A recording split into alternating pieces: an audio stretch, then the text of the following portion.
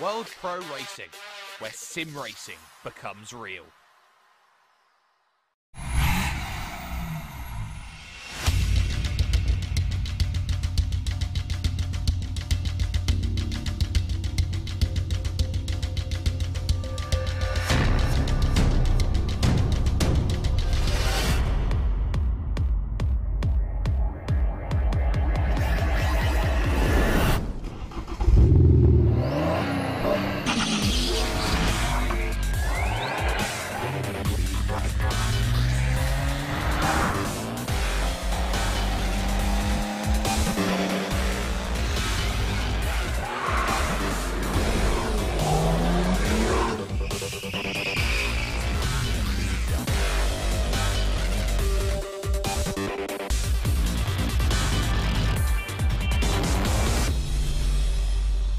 Premiumbeat.com.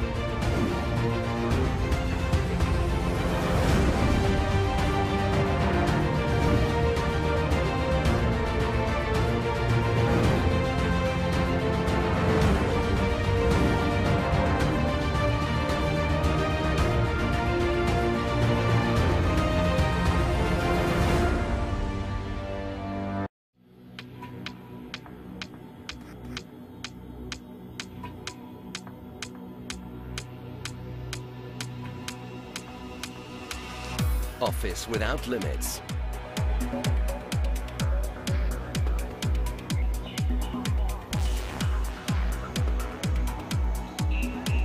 Slash your telco costs.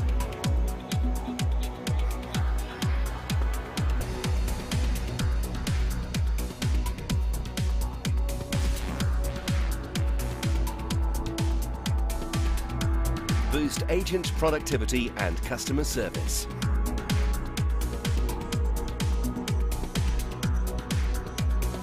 Web conferencing for all.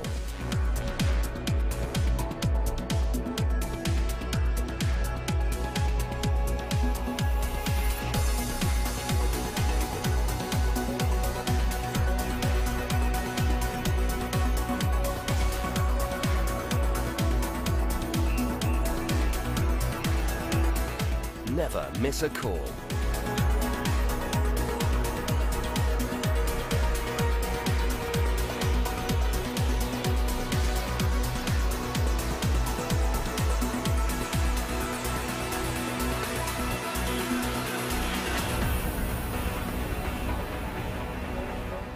.3CX, everywhere you go, on premise or in the cloud. 3cx.com.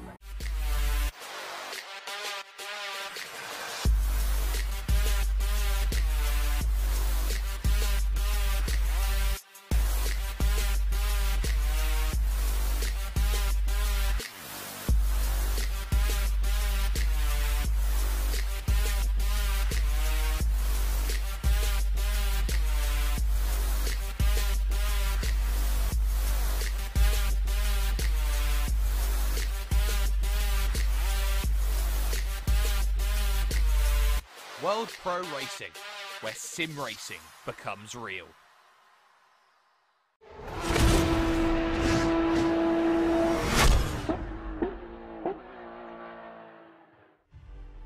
Well, the third round of the Malta National GT3 Championship is upon us, and with a chance and a ticket to to the FIA Motorsport Games to represent Malta on the line, things and tensions are only ever going to increase. Good morning, good afternoon, good evening. Welcome along to tonight's stream. My name is Kieran McGinley. Nico Hillebrand is alongside me, and it's a pleasure to bring you wherever you are watching here on ESTV, Motorsport TV, TVM Sports, as well as YouTube, on Facebook and on Twitch. And of course, the Malta National GT3 Championship heading to Portugal, as fueled by Enemed, and of course in association with the Malta Motorsport Federation, and of course our sponsors along the bottom as well. Nico, long time no see. How are you doing? Quite good. It's very good to be back with you, dude. And yeah, you did round 1, I did round 2, round 3. We're finally back together, right? Reunited, and it feels so good. Well, let's talk about the championship so far, because a lot has happened in the previous 2 weeks and more is yet to unfold. We head to Portugal and Estoril, and Nico, obviously this is a track you've driven before. I mean, do you like this track? Is this a track good for overtaking? Fill me in, let me know. Well, seeing that everyone is in the same car with the same setup, I think it will make for a quite good racetrack. I can tell you, for multi-class racing, it's very, very frustrating because a lot of it is very tight, then other parts are very high speed and very, very difficult to just get along. So it's definitely, you know, a more racy track, I'd say, than Mills Metropark from last week. It's a lot longer, and we have a couple more corners. And of course, this enormously long, flat-out section through the Parabolica Ayrton Senna, down the front stretch into turn 1. And I think it should make for very good racing today. It should do indeed. And we've had 2 previous rounds and 2 different winners. Of course, we went to Zandvoort for the very first round, which was won by Bernard Vella. And then we headed, of course, to Mills Metropark last week, where it was headed by Michael Murcia. And that race ended in a little bit of a penalty-ridden state, because the first person to the line wasn't the person who won the race, Nico. Yeah, indeed. Jason Muscat crossed the line first, but had post-race penalties, 10 seconds, which were 2 5-second penalties, one of which he actually got for contact on the very first lap with Michael Murcia. So, you know, a little bit interesting how it all balanced out in the end. And yeah, nevertheless, a very, very thrilling race, very, very thrilling 30 minutes. And I'm sure that we'll have the same amount of thrills and excitement today again. I'm sure we will. And of course, this all being hosted at World Pro Racing's new simulation centre. And of course, seeing all those rigs in a line, I'm sure we'll get some inside shots later on during the evening. And of course, in the interviews as well. I'm sure you've seen it, Nico, at least from the cameras that we're shown. It looks stunning.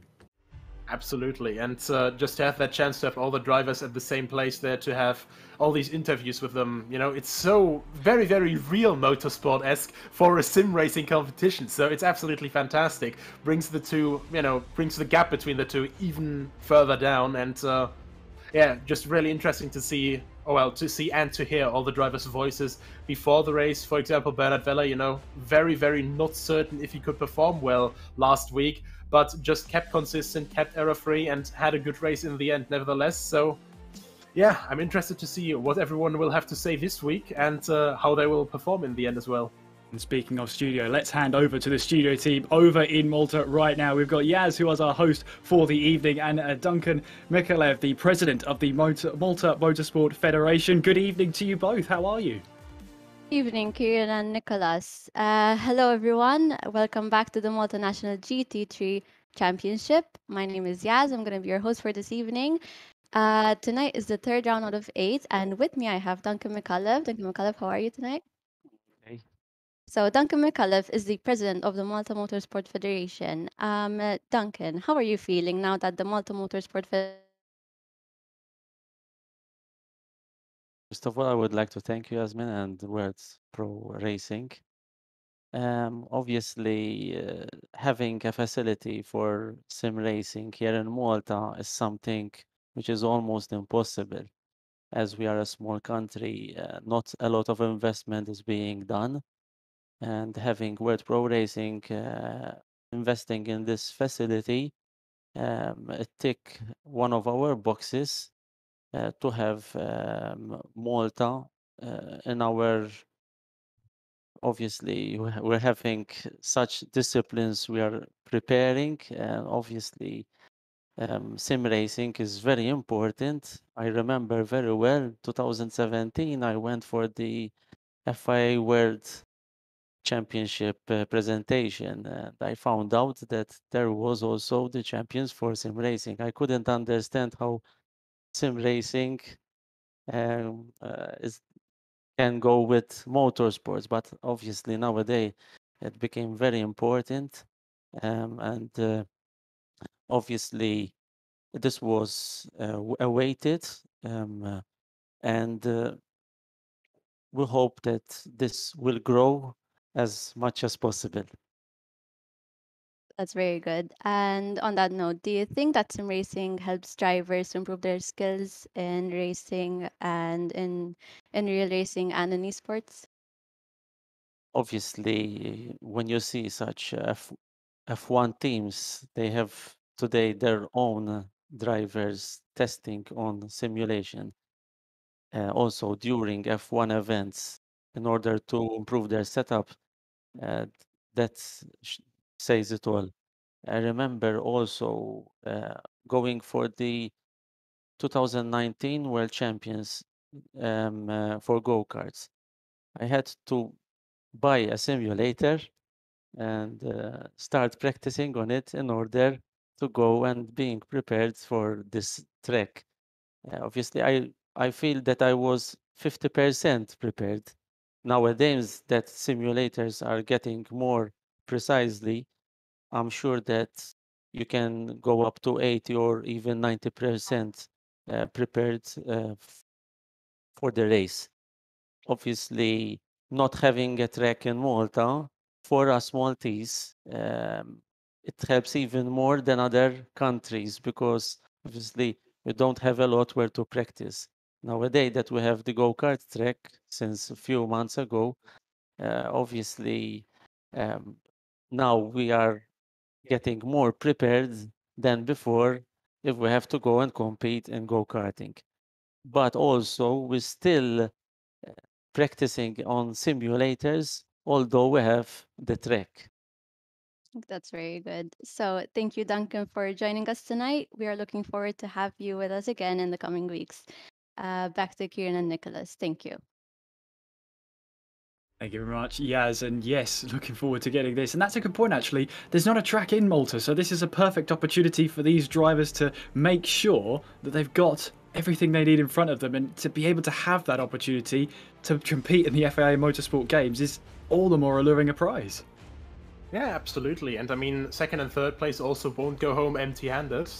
They also get very good, appealing prizes. And anyway, we have 10 drivers from Malta for this spot. And I'd say, sure, it's not like a 40-50 car field, but you don't need that to have great racing, because the racing that we've had in the last round and the round before that was already absolutely fantastic. 3, 4, 5-way fights for the lead.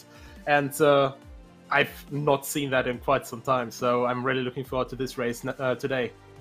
And remember, these drivers had to go through 2 stages of hot lap qualification at the World Pro Racing Simulation Centre. So it's not like these are the only 11 that have applied. These are the 10 or 11 that have qualified and have proven to be the quickest that that World Pro Racing could find. So they're unleashing them out onto the track. Obviously, we know some of the names already coming into World Pro Racing. If you've been with us and seen a couple of races at World Pro Racing, you'll recognise a couple. And of course, if you've been watching the series, you should recognise them all. There won't be a test at the end, don't worry. But as you said, Nico, there's quite a couple of good prizes on the line. Obviously, the winner gets to go and represent Malta, but you've also got second and third place, taking home a prize, €1,000 for the runner-up, and then third place taking home €500. That's a huge prize on the line.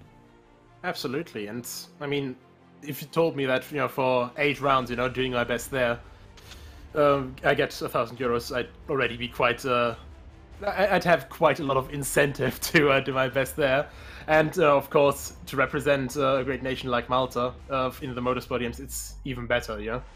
Get to go to that finale in France in October or November, I think, and well, what a time to live in for sim racing, right? Absolutely. Unfortunately, you and I are both ineligible to enter for Malta, but I get exactly what you mean. It would be nice, but unfortunately we're ineligible. And also I'm in the comment box for a reason, Nico, so that probably explains a lot. But looking... Well, you actually drive real cars. I'll give you a pass. looking at Estoril then, it's well, as you said, it's a frustrating circuit if it's multi-class, but as you rightfully said, it's fixed class. You know, no adjustments to the setup whatsoever, so it's exactly the same machinery for these drivers. I mean, it should provide some great racing action. Absolutely, and I mean, especially into turn 1, it'll be quite tricky. We have standing starts here, so it'll be very, very close together. And of course, turn 1 with that modern overhaul that we had. First it's a hairpin, then turn 2, a little bit weird, because you get a rather sudden turning point, and it's very, very tight. So I'm interested to see how the drivers will tackle that, how drivers will hold back or go full attack, and try to profit from that the most. So yeah, we have a lot to look forward to. We have a lot to look forward to indeed. If we haven't hyped it up enough, there's still plenty of time. The drivers, I believe, right now are going through their practice session. That's a half-hour practice they'll have. Then they'll have 15 minutes of qualifying. Now, it's quite, you've got half an hour practice to make sure everything works okay and you get into the rhythm, get into the groove. But only 15 minutes of qualifying, Nico. That's not a long time. Yeah, absolutely, it isn't. And especially with a longer track like this, you really have to just take your shots and make sure that you don't miss them. And yeah, really difficult, especially at a long circuit like this, especially when you have a corner like the Parabolica Ayrton Senna, which is just so long, so much stress on the tires. And of course, we have half an hour here, so it's not going to go down like with F1 tires. You do 5 laps in them and then they drop off like a cliff. But yeah, we have these tires, and of course the peak of them will be at the start, so you want to start hitting your marks from the get-go, as we now are able to go to the track. Yes, we are able to head down to the track then, so let's take you to hopefully what is normally sunny Portugal then, and there it is, lovely sunny Portugal. Just coming into the closing stages of practice then, just over 5 minutes left on the clock, and we're watching Kirsten Abea, well, just instantly into the practice session, the top 6 separated by less than a second, but Michael Murcia is trying to look up and try and pick up where he left off here, Nico. 36.7, which is almost 4/10 clear of Dean Vella in the number 9. Yeah, absolutely, and you just really have to look out. I mean, these guys are really not playing around, none of them, but Mechia, he really showed a lot of pace and a lot of consistency last time around at Mills Metropark, and apparently he just wants to make a point that, well, guys, better get used to the side of my rear lights. We haven't had a repeat winner so far in the championship. Other things to clear up as well. Dean Vella is in number 9. You're watching him now heading his way up towards turn 1, and it is Bernard Vella in number 4. So that's how you can tell the difference between the two numbers. And then we've got Jason Muscat in the number 10, and it's Sheldon Scott Muscat in the number 7. So everything else should align right, and you should be able to figure out who is who from there. But of course, we're here for a reason. We'll let you know. And that's Jason Muscat now setting a lap time just 9 thousandths of a second off of Michael Murcia's time of a 1:36.782. That's mighty close. Yeah, absolutely, and you can just see, these other guys, even if they were, well, not quite on edge yet, now they're gonna start pushing again, and obviously last closing stages. This is now the mind games already as well. For qualifying, you have to start setting your laps now to just get into the proper qualifying mindset. And of course, Jason Muscat, Michael Murcia, they were quite close the entire way around the last round, and these guys are not going to quit until the flag drops. That's a really good point as well. You can't let yourself quit before the flag drops, because it's half an hour, so it's, quick. The time will go by quickly. The chances to overtake may be very limited.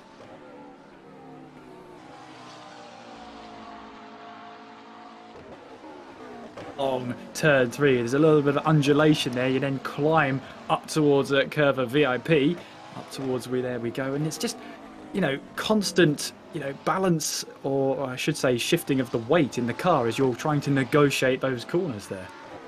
Yeah, absolutely, and especially with all these off-camber angles, it's really, really difficult to get the optimum grip, especially into and out of the corners, simply because you just don't have the right amount of traction on the tires as you want to have it normally.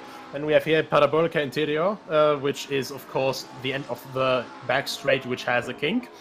And now Orella, which is a nice little hairpin, which is now not off camber anymore. And now we make our way into Gancho, which is this very, very tight, very steeply uphill chicane. And yeah, probably one of the most difficult parts of the circuit.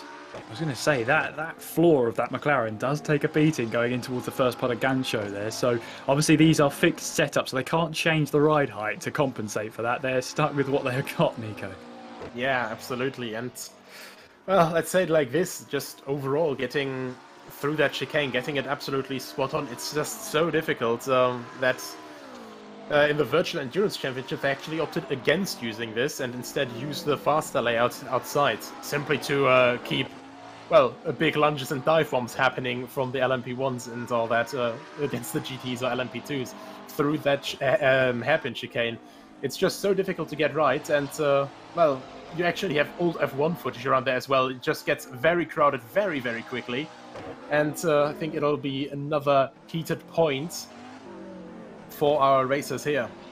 Yeah, and if we don't, you know, make sure they go through the toughest challenge, then they won't be ready. It's as simple as that. So you just throw everything at them and the kitchen sink and see if they come out on top. There's Jason Muscat then, who's just set a purple Sector 2. Unfortunately, his Sector 1 was 7/10 off of his own personal best, unfortunately. So it might not be an improvement as such, but a purple Sector 2 is encouraging for Jason Muscat. He crosses the line and it's a 37.5, which of course would be slower, but purple middle sector, I mean, he'll take that all day long. If he cleans up Sector 1, that's a new fastest lap time of the session.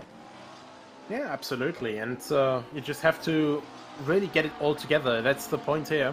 You have to string all the sectors together. If you have one or two purple sectors, if, well, your Sector 1 is that far off, it's not going to do much good, but, you know, Jason Muscat knows that, and I think, you know, having one driving error, he's just going to focus on trying to get his lines best as possible for the rest of the lap. And here we are, now purple Sector 1, knows what he did wrong the last time, and probably is now pushing to now, well, get ahead of Michael Mercia, and basically announce to him, hey, it's 17 seconds left, and qualifying's about to start, you better be ready. I just wonder how much of your hand you give away. You know, you holding your cards close to your chest in a practice session. How much do you give away at how your true qualifying pace is going to be? It's all well and good setting these purple sectors, you know, and he's just gone, you know, just under 200 of a second slower in the second sector. I think that's off the best time at the moment, so still on course for an improvement here, really, as we now make our way through the third sector. Through the S's we will go, and then through this long right-hander of the Parabolica Ayrton Senna, through we go back onto the power, and it's just one of those corners where you're just hoping that the aero and the mechanical grip is enough to just hang on in there. Jason Muscat making his way across the line now. Does he improve on his time?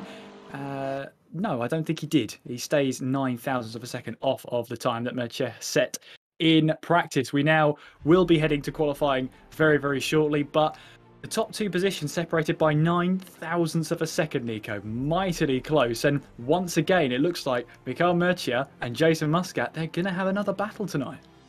Absolutely, but, well, as I said before, don't count out the guys who are a bit further behind. I wouldn't put it past them that they're also just trying to hold back a little bit, trying to save their energy for the actual race, and, you know, as the man who's, you know, who the last corner was named after said, you know, racing, you know what you have to know when you give everything, but also when you hold everything. Ayrton Senna, you know, man of wise words, but yeah, that's for everyone already to decide when to hold and when to give everything. Well, we'll find out soon as we all head to qualifying very, very shortly. But, you know, it's one of those where it's a track that has a lot of everything, and with a fixed setup, that's going to be very tricky for the drivers to make sure that they can pretty much nail every single corner, every single straight, and make sure the car's doing okay. I mean, they've got what they've given, and they have to make sure that they, well, do the best with the tools they have, as hopefully we can now head our way back onto this sunny Estoril circuit in Portugal. So, you know, with a fixed setup, Nico, I mean, it's not something you would normally go through. You would normally have all the time in the world to make the setup, perfect it, make sure that the car is as you expect and as you want it to perform through every single corner. When you come to a fixed setup, what's your approach there? It's quite difficult, honestly, because you really have to adjust to what the car does, you know? As we see here, how the car behaves, you can see how it's slightly just jumping over the bumps then. That's normally something, you know, you just go into the dampers, you go into the suspension setup, and you're just thinking, okay, maybe a bit softer here, maybe a bit harder here, so it just doesn't jump as much. But in this situation, you really just have to start getting adjusted to it. You really have to just learn more and more and more. What does the car do when it hits these bumps, and how can I act against it that I don't lose as much time, or that I don't burn too much through the tires? So, Michael Mercier then making his way on towards turn 1 for the very first time in this qualifying session, at least on a flying lap, in towards turn 1. Back onto the power we go then, up towards turn 2. This flying right-hander, which is, you know, just trying to make sure you clip the curb, clip the apex nicely there, and then in towards Lamy then. Uphill as you try and make your way through the apex. You've got a nice little tyre wall on the inside there. Normally try and use that for an apex. In towards Curva VIP then still ascending as you make your way through the 4th turn. Back onto the power we go then, and a slight right-hander over the crest here. Back through. And, I mean, Nico, are you lifting there through that little right-hander, or are you flat out through there? Absolutely not. You're completely flat out, and, well, have to take all of the curb as well, because you obviously don't want to spare any sort of distance that you can save around here. The circuit is 4.182 kilometers long, or for people who use the Imperial system, 2.599 miles. So quite a number longer than Mills Metropark last week. But just overall, you can see these guys, they have to push either way, and it's quite close around here. Yeah, it is indeed. Just got 12 minutes left on the clock, but you can see then Mercier is lighting up the timing screens. Yes, he's the first person to set a lap time on there, but that would change if anyone behind him went quicker. So far, it's a purple sector 1, it's a purple sector 2, heading our way now through Parabolica, Ayrton Senna back onto the start-finish straight. Let's see what this lap time's going to be from Mercier. Across the line, he will go any moment now to set the first lap time of the session, and it's a 36.604. It's our new fastest lap then, and that is nearly 9/10 of a second quicker than the round 1 winner, Bernard Vella. Yeah, it was visible how greatly the gap expanded there. So absolutely impressive, going straight from the get-go from Mercier. Muscat tries to respond, comes around 3.5 tenths short, but still not bad. Behind that is Sheldon Scott Muscat. Almost, you know, similar name. I mixed them up actually last week at first. And who very barely goes in front of Vella and Abaya there, just over the 1 second marker. But also, as we saw last week, Abaya, don't count him out, led for a very long time, up until the point when we had a very unfortunate accident between him and a competitor. Yes, Bernard Vella, round 1 winner, then managed to hold off the force at Zandvoort. And he said at the end of that one, it was easier than he made it look, defending, because it's such a narrow circuit. But I tell you what, his reaction when he came over the line, as he gets the back end out there, can he catch that? He did. But in doing that, he has to miss the chicane. But he caught that very well. But yes, it was a sense of relief there. You could tell that he was so thrilled that he'd managed to pull off the round 1 win. And, well, you can't take that away from him now. He's won a race. He's shown that he's a very good defender. He knows exactly where to position the car. And he knew, coming into Zandvoort, he got a good start, made his way to the front, and stayed there. That's all you need to do. Yeah, absolutely. And it's just really the thing that... how do you say this best?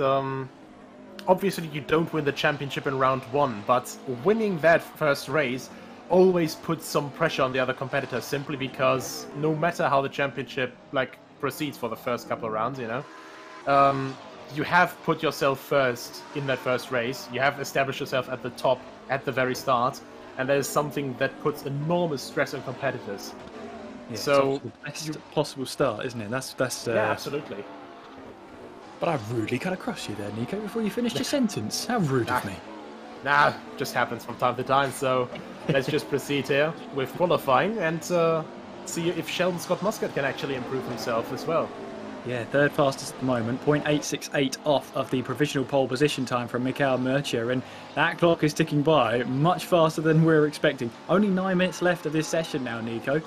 And yeah, it's where we get the chance to, well, 96 seconds to set a lap time, so let's say an outlap around here. We can these drivers can instantly hit one button and go back to the pit lane, but it's the outlap that might catch them out. Let's say 110, 120 seconds. So you're looking at, you know, maybe 2 minutes to set a proper outlap out here to make sure the tyres and brakes are warmed up. Maybe even longer than that, but you've got to take into account of leaving the pit lane as well. So if you make a mistake, it's pretty much 2 minutes until you're back onto a flying lap again. Yeah, absolutely. And that is just one thing that you have to keep in mind as well. Because, of course, as long as you cross the line before the timer hits 0, you can do another lap. But, yeah, just timing it perfectly, that you also have clean air then and no traffic in front of you. It's so important, and very, very often, actually, it doesn't quite happen that way. I mean, look at F1, for example. Last year or the year before that, I think it was, when we had this huge amount of traffic trying to set a new lap time. As Sheldon Scott Muscat actually sets a new lap time, 2/10 faster than his former lap time, and improves to only even 7/10 off.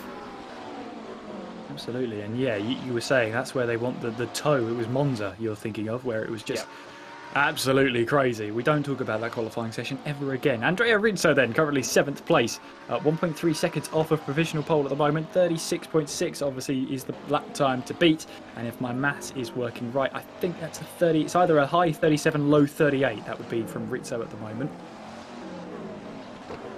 Yes.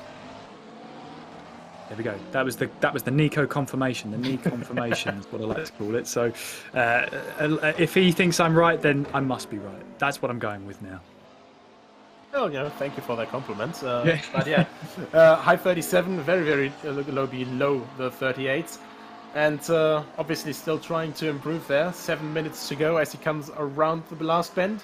And now for a new time. But actually, we've had another improvement there just now. Yeah, Mikael Mercier has found a couple of hundredths there. 1:36.560 was our new provisional pole position time. One thing I did want to ask you, Nico, is we've got a car off in the background at turn 1, just behind Mercier there, and another car off. Oh, that's going to be a bit hairy there, and the two collide. It's only qualifying, so that's not going to be the end of the world, but yeah, if that was Mercier on a lap, he has to then come back to the pit lane. Luckily, there's a button for that, but that's valuable time lost. Yeah, that's definitely not what you want to happen in just overall on qualifying. And now we have both Vellas actually climbing up the ranks. Dean Vella up to 4th, and Bernhard Vella, a round 1 winner, up to 3rd place, seemingly a lot more confident than he was at Mills Metropark. Gessner Bayer now, though, improves to 3rd place, and I told you guys, don't take him out of the equation just yet, as Jason Muscat also improves once again to now be within 0.2 of a second. Yeah, it seems like now once you've got one lap in, you can see where you can try and get more time. And there's nothing more satisfying than seeing the delta in the green when you're on a lap like that. There's nothing more satisfying because you know, right, I am gaining time here. I am on a quick lap. And unlike me, I would probably bin it in the 3rd sector. But you could see these drivers are not clearly doing that. Yeah, absolutely. And, you know, it's already great to see, you know, just a personal improvement. But then, for example, with Mikael Mercier or also Jason Muscat, who obviously has the potential to do that quite easily as well, with the purple sector, you know, it gives you such a feeling of ecstasy just in that moment that you actually have to just restrain yourself not to just go off the track, just having seen, oh yeah, purple sector, isn't this just going fantastic? And yeah, let's just say I've done that more than a couple of times, actually being very, very happy with, you know, overall best sector, purple sector, and then just throwing it all away in the very next corner. I've had fastest lap in class, but never a good qualifying result. That's my claim to fame. That's all. That's as good as it ever got. That's why I retired. That's why I'm up here now. But there is Colin Foster then, who is currently 9th fastest at the moment, 3.2 seconds off of that provisional pole position time. And, you know, he's made improvements through Sector 1 and through Sector 2. So let's see what he can do then coming towards the start-finish line. Might even get a little bit of a tow from the car ahead, maybe a distant tow towards the start-finish line. Let's see what this lap time is going to be. It is an improvement now. Moves him up to 8th place, 38.9. Yeah, quite another improvement there. Foster earlier over 3 seconds behind, and now within 2.5. So even further down the grid, we're getting more and more improvements. And Corrao as well, only 1.5 tenths behind Foster. So these two will also still be fighting. Yeah, that's going to be a good battle between the two of them, and that is, of course, Gianluigi Corral as well, 9th place, but only really a tenth and a half separates the two drivers in 8th and 9th position, as we see multiple cars making their way through into, I think that's Curva VIP, which now we come on towards the fast right-hander here. As Nico said, it's very much flat out. And from that angle, Nico, that corner looks very, very narrow. Is that the camera playing tricks on my eyes, or is it really deceivingly that narrow? No. The entire corner and the entire back straight, insanely narrow, especially when you compare the track to the front straight. And basically, as I mentioned, I have multi-class experience here. When you come up to lap a GTE and at the same time there's an LMP1 coming, you better make sure that you already are next to the GTE. So the LMP1, even though it hates it, has to wait instead of trying to go 3 wide and basically ending the race or sending the 3 of you back to the pits very quickly. Yeah, that doesn't sound too encouraging. However, I'll take your word for it. Gianluigi Corral, their 9th fastest so far. There is Jason Muscat, who is just on, well, looked like he was on a lap, then abandoned it somewhere in Sector 2, but now coming around the final corner with just over 2.5 minutes left on the clock. And this is a time now where if you're going to abandon your lap time, now's the time to abandon it, because you still have time to leave the pit lane to start another lap. Yeah, absolutely. And this is now basically the last couple of edges that you can take. If you're thinking that you can maybe improve now a bit more, and that's actually perfect for Jason Muscat here, right at the start of it, but now able to get another lap in as we now change to Bernard Vella. 2 tenths up in the first sector, actually almost 3 tenths up in the first sector to the overall best. So this is getting spicy. It is indeed. He's lost 2 tenths though, going through Sector 2, so he's still up. He's still provisionally on pole with this lap time, but he's got to try and nail Sector 3 now as we make our way through the S's now on towards the Parabolica Ayrton Senna. All the way through here, those left-hand side tyres screechy here as he makes his way now on towards this start for this straight. What's this time going to be for Bernard Vella, currently in 4th place, 2nd row of the grid. He crosses the line. And where's this going to be? It's going to be good enough for 3rd fastest, 36.9 from Bernard Vella. And pretty much a different colour for each sector. Purple in Sector 1, orange in Sector 2, which means he was slower than his personal best. And then his personal best green in the 3rd sector. A lap that had everything, Nico. Yeah, absolutely. And obviously it's just so difficult to get it all together in one go. So now here Gianluigi Corral coming around the last corner, and actually very big improvement in the middle sector. Let's see where that brings him. And I think that was probably an invalid lap then in the end. Yeah, he did go 1.3 seconds slower through the 2nd sector, so I don't think it was enough to improve his current lap time. So, as you said, because he's now crossed the line before the time has expired, he will have a chance for one more lap. There's our current pole sitter, Makar Murcia, and he's gone 2 sectors purple. He has got someone ahead of him though. Might be a little bit of dirty air, and that's one of the last things you want through Parabolica Ayrton Senna, but he might get a little bit of a tow down the start finish straight. He will have one more lap after this if he wants it, if he feels he needs it. Here comes Murcia towards the line then. Can he improve on his 36.560 as he crosses the line? No, he can't, and only misses out by a couple of tenths of a second there. But again, time for one more lap. So difficult, of course, because you definitely want that extra little bit of slipstream. But for the last corner, I think I'd honestly take the clean air instead. Yeah, it makes a lot more sense. And Andrea Rizzo abandons whatever lap he's on, unfortunately. So we just have, I believe, Jason Muscat on a lap, has gone green through Sector 1 and is only 200ths off of that provisional pole position time set by Murcia, who I believe has now come back to the pits. We've only got 4 cars out there now. Jason Muscat is one of them. Kirsten Bayer, Sheldon Scott Muscat, and also Gianluigi Corral. They're the only cars left out on circuit in this qualifying session as the checkered flag has fallen. Jason Muscat, purple through Sector 2. Up we go then, through Gancho, back onto the power as you rise up the hill and then make your way towards the S's now. See if Jason Muscat can link up the rest of this lap as he now approaches the final corner. Parabolica, Ayrton Senna trying to feather the throttle all the way through. Careful not to understeer as you make your way through that long right-hander. It seems to go on forever. Eventually you get your way onto the start-finish straight, and the start-finish line is such a long way down. When he crosses the line, we'll find out if he can grab pole position. Does he? No, he can't. 36.767, which was slower than his own personal best time. He holds on to second place for now. So the last lap time then is Gianluigi Corral. 9th place so far. Has made an improvement somewhere out there because he's now 2.5 seconds off of the lead time. And it's drawn him closer to 8th place on the grid in Colin Foster. He now makes his way through, but it's a slow Sector 1, 6 seconds off the pace. I'm going to have a hazard a guess and say this is not going to be a representative lap. What we can say now, though, is Michael Murcia on pole position by just under 0.2 of a second. That just shows you then a great lap from Murcia. So good on that last attempt, he just couldn't quite match it, although in fairness, he might have had a bit of traffic. Yeah, also that, but it's really about the entire package, isn't it? You know, just having that perfect bed of clean air, maybe even having slipstream without getting the dirty air, but it's absolutely impossible to get everything perfect, I'd say. You know, there's never really a 100% perfect lap, and especially around here, I think basically what we've had so far from all the drivers, we had, I think, 7 of the 9 drivers within 0.6 of a second. It's going to be very close up there. So yeah, it's we really have to look forward to the race now and just have a look how these guys will actually adapt to the racing situation, because of course they also have a heavier car then.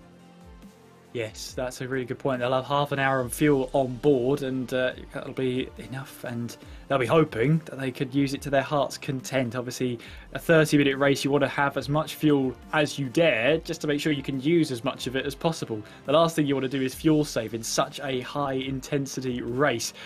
Speaking of high-intensity races, I mean, we've got a front row here that's Murcia on the front row, Jason Muscat on the second place spot.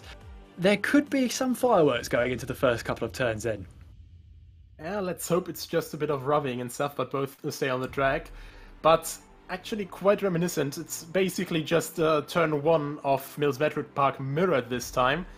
Mills Metropark also hairpin as the first corner, and then a little bit of a kink there as a next corner. So let's hope everything stays a bit more civil between the two this time, and let's see how the battle takes us along. Yes, absolutely, and I'm looking forward to this one because, as you said, the top, sort of top 6, top 7, very close together in terms of timings then, and still, the battle for 8th place is going to be hot on the heels as well. Gianluigi Corral starting 9th, Colin Foster starting 8th place, and they're only separated by 1/10 of a second, so wherever we look up and down the field, Nico, there's pretty much going to be a battle to watch. Yeah, absolutely, and I think even though they are a bit further away from qualifying times, the thing that is absolutely undisputable that we saw last week, you don't have to be the fastest guy to be up in the top spot. Just stay consistent, stay error-free, and stay out of trouble. And Bernard Weller, who had a lot of pace trouble last week, he found himself in a quite decent position in the end. That's the thing, isn't it? Just making sure you keep your head and make sure, even if it seems like it's going against you, nothing seems to be working, just stick at it, because you never know what might happen. Half an hour, we see it's a high-octane race, it'll fly by, but it also is one of the most punishing formats if you make a mistake, because there's not a lot of time to recover from said mistake. Yeah, absolutely, and well, that's the thing with half-an-hour races. Normally a stint in a GT3 would be around 65 minutes, for example, like we have currently in the Spa 24 hours, which are going on in Belgium right now. But yeah, 30 minutes, you have half fuel, you actually have comparably a lot lighter car than you normally would have for an entire race. But anyway, you're just trying to get the most out of it, you're trying to push on the limit, which is essentially half an hour with 1 minute 30 seconds of a lap time. I can't do the math right now, but yeah, not going to be a lot of laps to do, so you have to hit your marks every single lap, and of course, still watch your tyres. I reckon we're going to look about 12, 13 laps, perhaps, but again, my maths is not very good, so I wouldn't take that at face value. We'll see. In about half hour's time, I'll be able to tell you how many laps there might be. Just a guess. That's what I'll say. But Nico, I mean, again, you've watched the race at the Bills Metropark. You've seen the battling going on. I think you can agree with me that whatever the order is, you've got some drivers here that are so close in terms of pace, so close in performance. And one of those we know about, Sheldon Scott Muscat. He's a World Pro Racing regular. He's, he can be a bit hot and cold. When he's on the pace, he's absolutely on it. But down in 6th place, he might struggle there. Yeah, of course, he'll have to find his way past a couple of drivers first to mix with the front. But he has a lot of racing experience, quite a lot at the top level as well, not just in rFactor 2, but also in Assetto Corsa Competizione, driving up there in the SimGrid World Cup, for example, for quite a bit now, and obviously being a driver for GT Omega RPM Esports. These guys, they are not letting off quite easily, and they have a lot of tenacity, and that tenacity may pay out today. Yeah, they'll be hoping it does. That's going to be a huge thing. I mean, it's going to see, well, we're going to see shortly how that's all going to unfold. We're going to head back to the studio, live in Malta with Yaz, Simon and Davidia. Thank you, Kieran and Nicholas. We are live here from Monte Cristo, and for anyone joining us tonight, right now, it is the third round out of 8 for the Multinational GT3 Championship. With me right now, I have Simon and Davinia. Hi, how are you? Hi, very good, thank for having you. us. Can you introduce yourself? So basically, me and Simon are university students. We are studying communications right now, and therefore we found it very interesting to be a part of this racing association where we can learn something as well, apart from our university life. Also take it as a practical side as well. Yeah, it's a lot more hands-on than the typical uni work we get, so it's quite interesting to see in real time how a broadcast works and the behind the scenes of an esports race. Definitely. So, how's your experience going so far? Is it positive, negative? It's great. Yeah, That's kind I of a boring answer, but it is a lot of fun, like I said, seeing the behind the scenes, seeing how all the buttons and gadgets work. Yeah, Interesting. so I agree very much with Simon. I think it's a very positive experience having hands-on, as Simon mentioned, with broadcasting and behind the scenes, obviously with the other members who are, they work very hard behind the scenes. So I'm glad that I am here today. Okay, so as you know, this is a very serious championship that's happening right now. It's national, broadcasted worldwide. Right now, the feeling in the studio is very nervous. Everyone's on their feet. We're looking forward to see who's going to be the winner. So back to the qualifying. How are you feeling about tonight's race? It looks like it's going to be a close one, you know. I believe the commentators mentioned that the top 5 are within 5/10 of each other, less than half a second. That's a very tight top 5. So I think we're going to see a close race. There are many fast drivers, many good racers. So yeah, should be exciting. Yeah, And from my end, I think Mercia, Muscat and Vella are very close. Mercia won last round as well, so therefore there will be a bit more competitiveness. And I think for sure that Mercia is with he has the hype and the enthusiasm to continue working for and win this round as well. And building on that, if you look at the top 3, obviously Vella won round 1. Jason Muscat would have run round 2, but unfortunately his penalty set him back, and Mercia inherited that win. Mercia, on his own credit, has been incredibly fast and incredibly consistent. I think a spin in the first round made him sit back, but he definitely had the pace and he was definitely fast enough to challenge. And even if you look outside the top 3, like Abeyer last week was leading at one point. He was a very good driver. And Sheldon Scott Muscat, even though he retired last week, he is a very good driver. He's consistently at sharp end of the grid when you see him in other series. So I think it would be stupid to count him out just right now. that's a good point. And from your experience, do you have maybe a hunch of who's going to be the winner of tonight's race? I mean, Richard is in pole, so he naturally has the biggest advantage. But I think I think that any of the top 3 could easily take the win if there's some accidents or incidents. As I said previously before, I think it's between Mercia, Vella, and Muscat at this point. I think that they are the top three for me. But any surprises can obviously, it's a race. You can have penalties during a race. You can have any types of things. So yeah, we'll just wait and see. So, as you said, very good. Anything can happen tonight. We're looking forward to see what's going to happen. Thank you very much for joining me. And back to you, Nicholas and Kieran. Thank you. Thank you very much, Yaz, and obviously great insight there from Simon and Davinia there. Unfortunately, they have to listen to our voices doing their studies, which is not the best thing in the world. However, they've made some very good points. Very short, high-octane action, but there's still penalties on the side. We still have, of course, Adrian Figallo and George Muscat in the race director booth. Our race director, Adrian Figallo, talking to us earlier on, reviewing the races and whatnot. And so there is that element of you've got to still behave yourself out there, even though it's only half an hour and it's going to go by quickly. Yeah, absolutely. And I mean, especially in these half-hour races, the shorter time you have to make moves, the more rash the moves normally get. So, it's quite good that we have FIA-accredited stewards like George Muscat and Adrian Figallo around here to make sure that no one just dances out of line and tries to send it from 200 meters distance. But, we didn't see anything that bad so far, bit of contact which can just happen in GT3 racing because it's a bit wheel-to-wheel, bit door-to-door banging. And, so far everything's been all okay, so I don't think we're going to have the fear of too big penalties today. Absolutely, and the race director as well today is FIA accredited, so that is something on their side as well. So all the penalties will be in line with FIA standards. So it is the real deal. The drivers are going to have to drive by the book, and the book is going to be thrown at them if they step out of line. Yeah, absolutely. I mean, also we have the penalty system from R-Factor 2 for cut tracks and, of course, for jump starts, which is very important for the standing start here. And, it's just going to be really, really interesting to see how people, also try to maybe use one or two cut tracks a bit to their advantage, because, of course, you have 3 warnings, then a penalty. And, you have... You have this chance, and of course no one's going to blame you for using a bit of that chance, but obviously still have to be careful with that. That could go against you, because if you use them and then you genuinely make a mistake, but it's picked up as a cut track, well, that's on you. So you got to be careful about how you use that, and if you use it to that effect.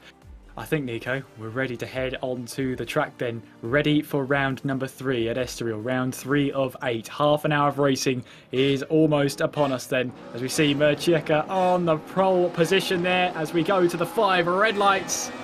And we are underway. What are the starts like then? Good start from Mercia, then Jason Muscat getting a good start as well. But look at this then. Sheldon Muscat is trying to find some positions off the start then as we make our way now down towards turn 1. Who's going to lead the field in through? It's Mercia who just about gets ahead then. Jason Muscat in 2nd place. I think that's the number 4 then of Bernard Vella, who's managed to find his way up into 3rd place. Sheldon Scott Muscat still trying to find a way through. No way through this time though. And the number 9 of Dean Vella also trying to find some positions early on in the start. Clean so far, Kirsten Abeya in that bright blue car in the number 3, currently 4th place, trying to chase down the 3rd place man of the number 4 of Bernard Vella, round 1's winner. But Mercia, look at him now, 1.2 seconds from the start, he's absolutely bolted away. It's Muscat then in 2nd place, Jason Muscat in 2nd, then it's Bernard Vella rounding off our top 3. Clean start so far, Nico.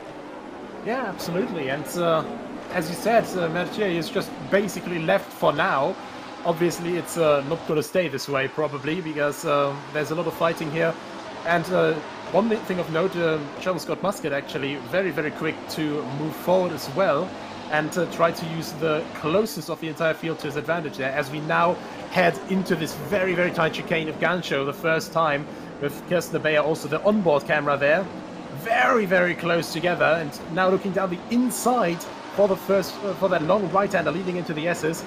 And oh, that is, I think that's Sheldon Scott Muscat actually going off there. He's out. It's come up as DNF. He's out of the race. Sheldon Scott Muscat out of the 3rd round here in Portugal.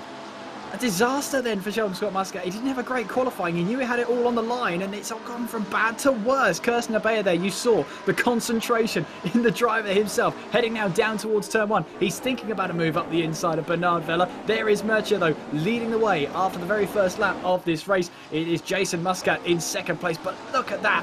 We've got Bernard Vella just being put under pressure from Kirsten Abeya. That's the battle for 3rd place, and whilst those two are battling, it's allowing the fact that Michael Mercia and Jason Muscat can pull away very, very slightly from that battle for 3rd. Yeah, absolutely. And the more defensive moves you have to drive, of course, you ensure that the guy behind stays behind.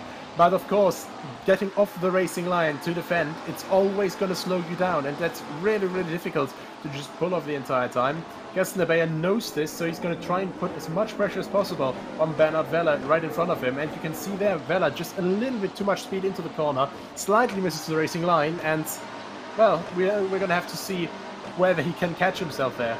We know Bernard Vella is fantastic at defending. He did it all race long at the very first round at Zandvoort. We know he can do it. So Nebeya here is not going to have the easiest time or the greatest time in the world staring at the back of that golden, yellow and grey as well, Bernard Vella.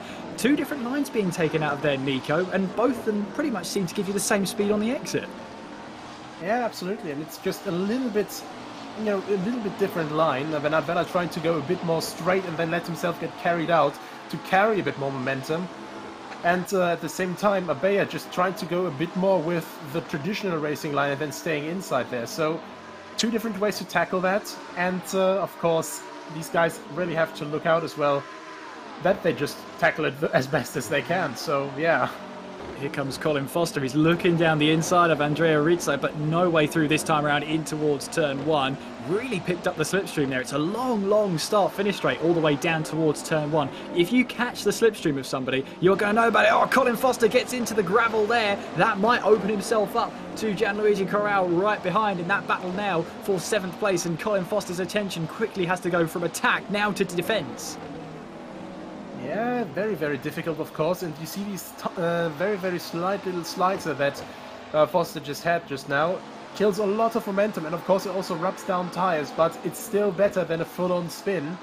So yeah, he's really going to have to catch himself again after that small ride in the gravel and just regain his focus. Otherwise, Corral would have easy games here, but not quite yet. But Corral is definitely looking to make a move here. Jason Muscat starting to slowly close in on Michael Murcia. The gap stabilised and anywhere between 9/10 of a second and 1.1. There is Jason Muscat, who's just gone purple through sector 2 and is really trying to reel in that purple car of Murcia. Then making our way now all the way through Parabolica, Ayrton Senna, back onto the start-finish straight. And it's a long, long right-hander, Nico. I mean, those left-hand side tyres must get so overheated going through that section. Yeah, absolutely, and especially when you consider that a lot of the fast corners around here are actually right-handers. The left side tyres are definitely not having a great time, as we now have fastest laps here from Murcia for 2:28 and then 3:60 from Muscat. They're both putting in a lot of pressure now, putting in a lot of force to just try and go faster and faster and faster.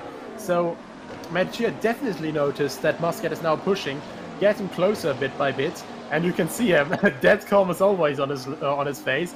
Same thing is going to be with Jason Muscat and also with Bernard Vella. But these guys have to put up with this pressure, with this, well, calmness or inner uncalmness for the next 24 minutes. So, yeah, we'll see who first breaks. I think you'll be forgiven for thinking Michael Murcia is just on a lovely cruise somewhere, not leading the race here at Portugal by just under 1 second. He's just the coolness personified is Michael Murcia. He knows what he's doing, he knows what to do, and he knows how to get there. Jason Muscat, though, is starting to close in actually now, 0.8 of a second through a certain midi timing sector there. Now making our way through the S's and then bringing us now once again, sorry, into Gancho. That was earlier. We just made our way through. Now it's through Gancho, and now we can make our way through the S's. Sorry, Nick, I was getting ahead of myself. It's all okay, you know, quickly mixing up some corner names that are coming right after each other. But yeah, Gancho, just such a difficult little complex there. You could see it there earlier. You attack the first corner a little bit too much, and since it just goes up so steeply, you just kind of lift off with the front tires, and then they touch back down, and with too much momentum still, it just pushes over the front axle, uses a lot of tires, and, well, not quite the optimal way to take a corner, but still, you have to try and get the fastest way through there, obviously. We're nearly 7 minutes into this race. That has completely flown by. At the moment, though, Murcia has just about got the hold of this lead then, as Colin Foster is into the pit lane then. Now, I wonder why, because we haven't seen him particularly in the wall. We haven't seen him, well, we've seen him off the track, but that won't have really done any damage to the car, but he's currently stopped in the box there. You can see the number in the brackets is how long he's been in the box for, how long he has stopped for. So, well, he's having a stop here, but we just don't know why, Nico. Yeah, it can happen quite quickly when you're also trying to catch back up, maybe misjudge a braking point, misjudge a corner entry a little bit. And, well, it could happen that also by touching one of these inside tire walls that we have on some apexes around here, like this one here, when you touch them, that you can pick up some slight suspension damage, and maybe he just didn't quite adjust the steering properly there. Did a bit of a mistake as we head over this little, well, Mount Everest climb of Gancho Apex 1 again. Just trying to get the repair for his, well, suspension there, and also switch tires while he's at it. 48.7 seconds, there was definitely some repair involved. And Foster now on his way out of the pit lane. The important thing is, though, that he gets that car to the line and he scores the points he needs, because, you know, 8th place with Sheldon Scott Muscat out, you know, there's still some valuable points on the line as he has exited the pit lane, but he'll be caught quite quickly now. There is Jason Muscat, who, you know, focused on the job. In towards turn 1 he goes. He knows the job at hand is getting past Mikhail Murcia. Now, that's not the easiest job in the world. Murcia, we know, is one heck of a quick driver. Jason Muscat is willing to give him a run for his money. Jason Muscat crossed the line first out on track at Mills Metropark, but had the 10 seconds worth of penalties that put him behind Murcia. This time around, it's Murcia that has the track position, and Jason Muscat has to find a way past. Yeah, finding that way past here at Estoril, it's not quite easy, but Jason Muscat showed time and time again, having an early drive-through penalty actually at Mills Metropark for, I think, a slight jump start, and obviously then having the time penalties. He can deal with pressure quite well. Sorry, I think that was Bernard Vella running wide there, going in towards the gravel trap. And yes, it was, because Kirsten Abaya has now got the move. He's now up into 3rd place. Yeah, so Vella off the track then, drops to 4th, and now hands that podium position over to Kirsten Abaya. Bernard Vella will be kicking himself about that one.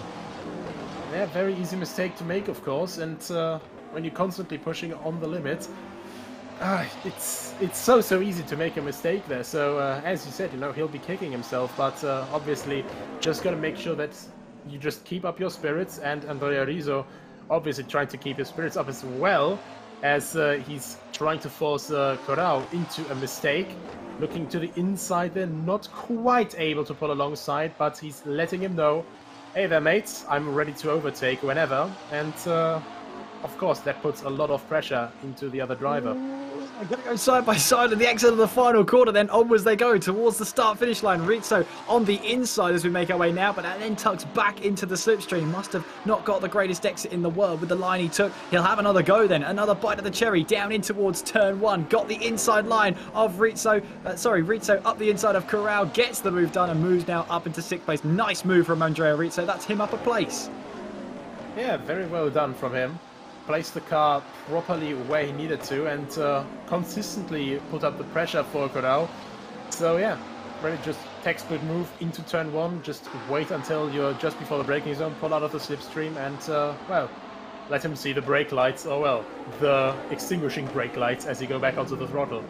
Kirsten Abaya here caught in a Vella sandwich at the moment. You've got Bernard Vella at the front of this one, and then you've got Dean Vella at the back of it, and a nice Kirsten Abaya in the middle. Kirsten Abaya will want that to change. He'll want to be leading the Vellas towards the line, but we'll have to wait and see how that happens. In fact, Bernard Vella has got past Kirsten Abaya in all of that, so he's got the position back. Abaya back down to 4th place. That's just clicked in my head. Dean Vella now trying to get up close and personal to that rear diffuser of Kirsten Abaya. Battle goes on for 3rd place as they all now make their way in towards the S's and through the long right-hander of Parabolica Ayrton Senna. There you can see Kirsten Abaya at the top there, and then you've got Dean Vella below that one. So you can see the concentration as a bit of dust and a bit of gravel's kicked up from Kirsten Abaya going on towards the start-finish straight. Still 18 minutes left of this one. Murcia leads the way from Jason Muscat in 2nd place. Then it's Bernard Vella in 3rd place. Kirsten Abaya in 4th, with Dean Vella in 5th. Andrea Rizzo in 6th place with Gianluigi Corrao in 7th, and then Colin Foster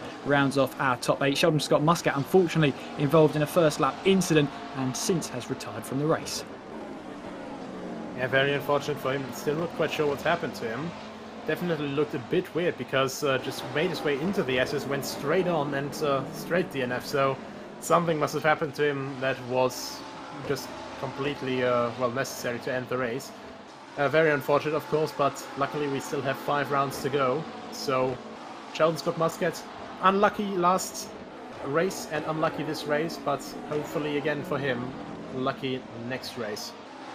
Absolutely, and hopefully we will see him back again for the 4th round. As you see there, the number 4, Bernard Vella, just, you know, kicking up some grass there. We've just had word from Adrian Figallo, our race director, that his fuel didn't load for the race, so he really didn't have any fuel.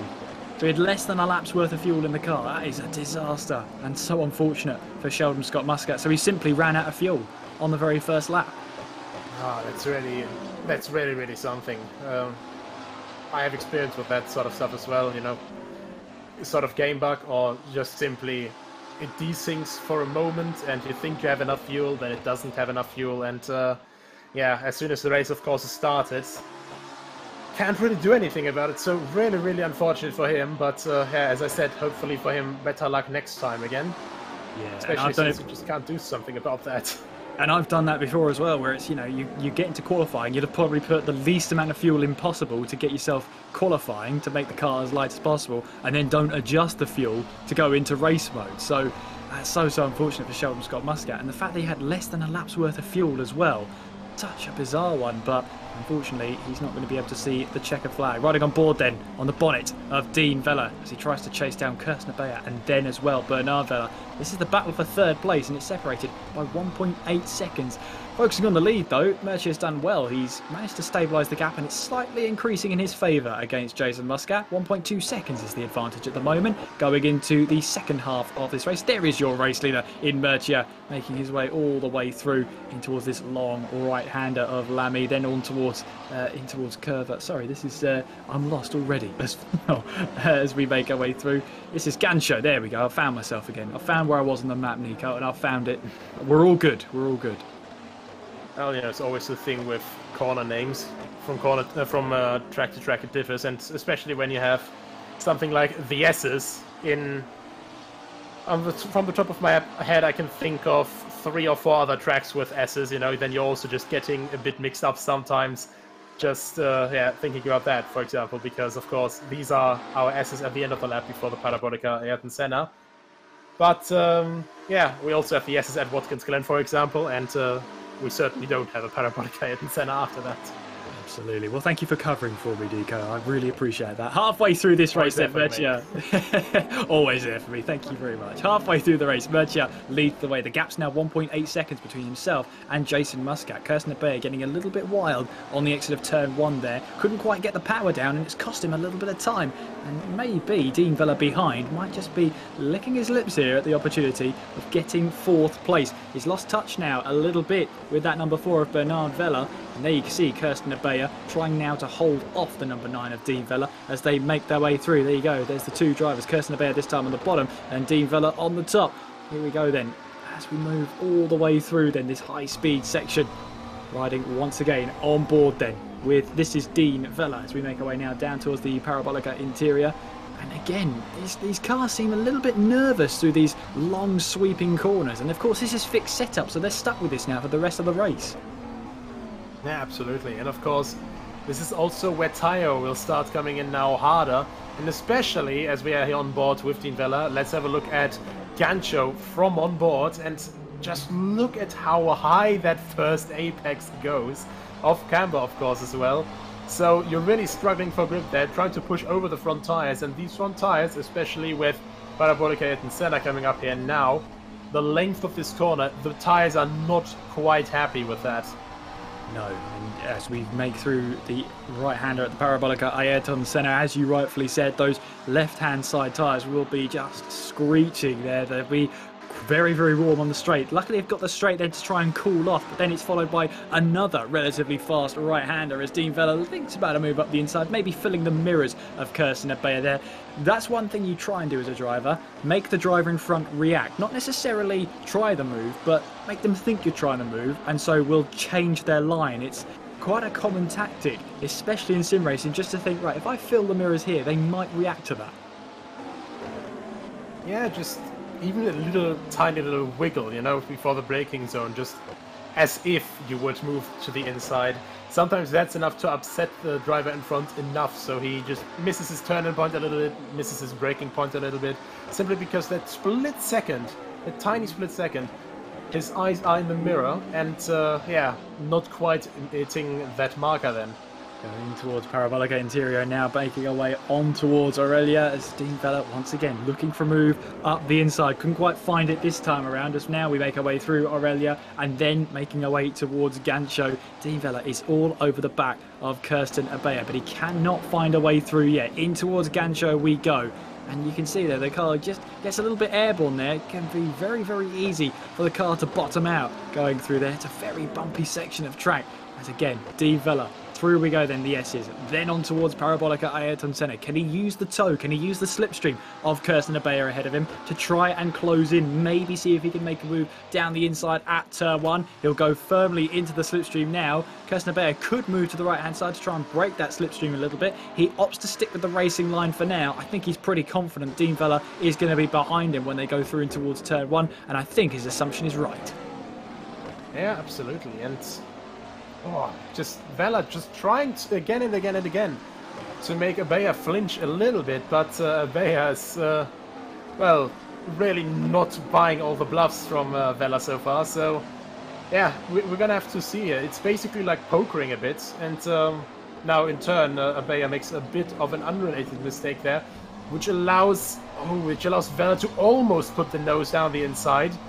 But either way, that is the gap closed again. So, you know, it's not just all about defending properly and not reacting to the bluffs, but also keep hitting your own marks. And especially with the tires slowly wearing off, it's going to get harder and harder and harder, as you're almost 2/3 of the race completely done already. It just flew by.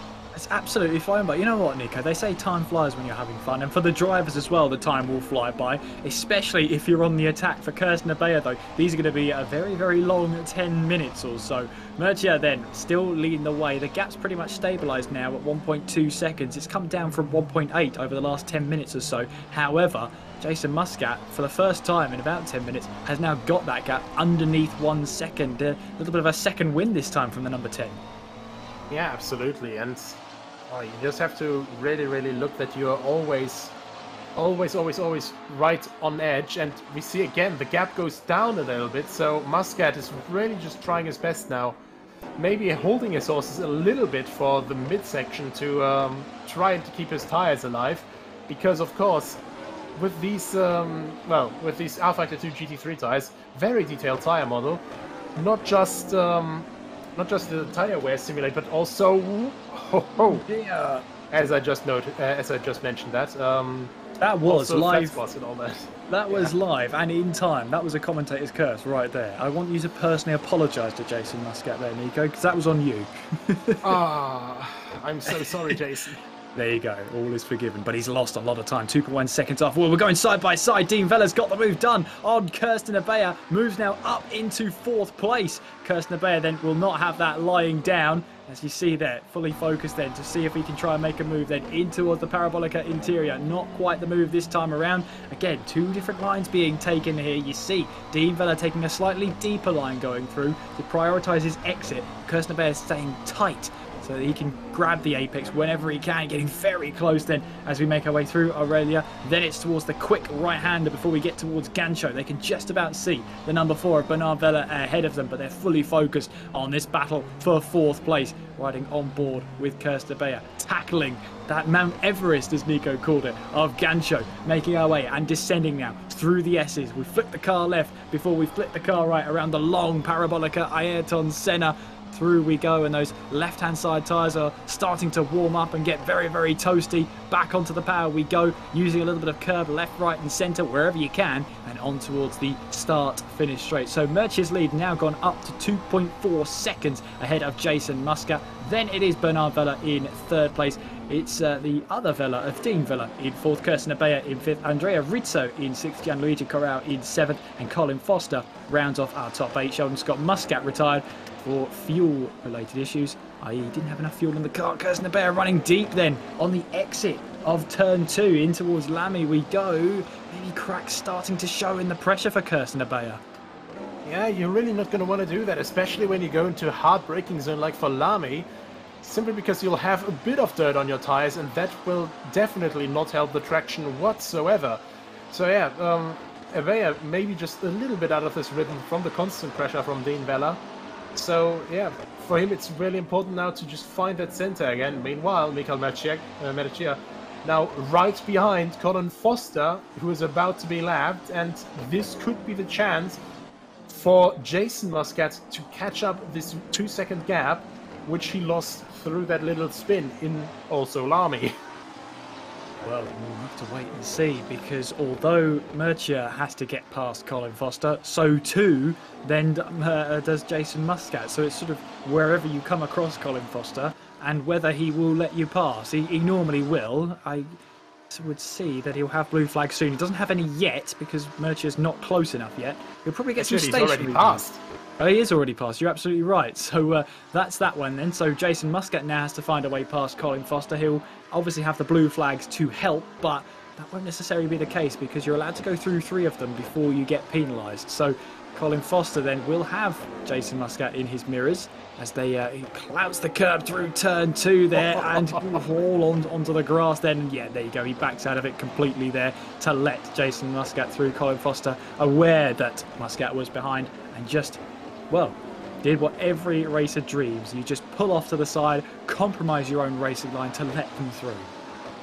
And absolutely beautiful there. Colin Foster's wild ride, probably full opposite lock to keep that car from spinning there. Well handled, and then of course as soon as he was in control again from that car, immediately led through Jason Muscat, so I'm sure the stewards will like to see that. He put on a show and then did his whole, yeah, I'll now respect the blue flags. Maybe not because I want to, but now because I have to.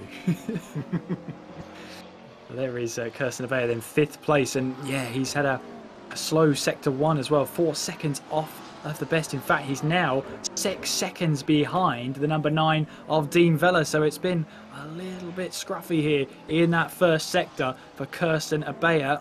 It's just not the kind of drive we're used to seeing from him. Normally he's quite on it, he's a very consistent driver. You see he's normally quite cool under pressure, but today just hasn't worked for him, especially in the second half of this race. Yeah, absolutely, but I also have to say in defense of him, it's really, really difficult to first of all find your rhythm around here in Portugal, and then second of all to re-find it again after you've lost it for a moment. So as soon as you're out of the rhythm once, it's so difficult to get it again, and especially the high tire usage here with these high-speed corners like turn 2 here, for example, or then Parabolica Ayrton Senna, and of course out of Gancho as well, just over that first apex. It's so difficult to just keep the car running in the proper rhythm, and yeah, just sadly not everyone can do it as consistently as Michael Mercia here. Absolutely. I think this is one of the first times in this series so far that we've had the field pretty evenly spaced out. There's no real battles going on, but now it's sort of a battle against yourself. You can't afford to make any mistakes now. You either want to try and close in. We've got yellow flags somewhere out in sector 1. And I think that might be Kirsten Avea again, because his delta's going through the roof at the moment, 27 seconds behind the leader. I have to confirm that because that's the only time I shot up, or that shot up that I saw. So that's me just making an assumption. But yeah, 26.6 now off the leader. Andrea Rizzo is closing in to Kirsten Avea. But there is Jason Muscat, 2.8 seconds off of the leader here. There he is, you can see, as concentrated and as committed as ever as he makes his way through in towards the Parabolica Ayrton Senna. Less than 4 minutes to go then. Is there any answer Jason Muscat to have to this Michael Mercia pace? Well, 3 laps to go basically, and if he has an answer to that pace, he has to give it now, I'd say. Because, you know, maybe with tyre wear kicking in very suddenly to Mercia, maybe you could catch up 1 second a lap, but I think it's very unlikely unless, you know, he discovers his 6th sense or something like that now. Well, you know, to paraphrase the great Murray Walker, anything can happen, and it usually does. 3 seconds is the gap between the 2 leaders then in Mercia and Jason Muscat, and then it is Bernard Vella in 3rd place. He's in a little bit of a race of his own at the moment, but he now has to focus on the car behind, which is Dean Vella.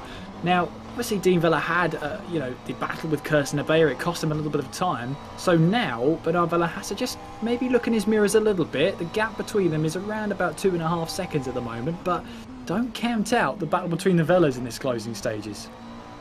Yeah, absolutely. I mean, 3 laps to go, but as we saw, a mistake here, simply because it's, in that sense, a very good old-fashioned racetrack. You have gravel there immediately. Don't have any tarmac runoffs, and you can see that understeer from Jason Muscat.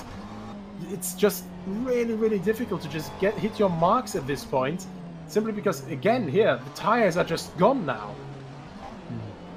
You can really see how hard he's having to work just to make sure the car bites, and as you say, that's totally down to the tyre wear. The cars are going to be understeering quite a bit now as we come to the closing 2 minutes of this race. Through we go then, and you can see just through Parabolica Ayrton Senna how much the drivers are having to lift now going through there. Back onto the power they go and on towards the start finish line, but Murcia doesn't seem to be affected by that because he's ever increasing the lead. 2 minutes to go.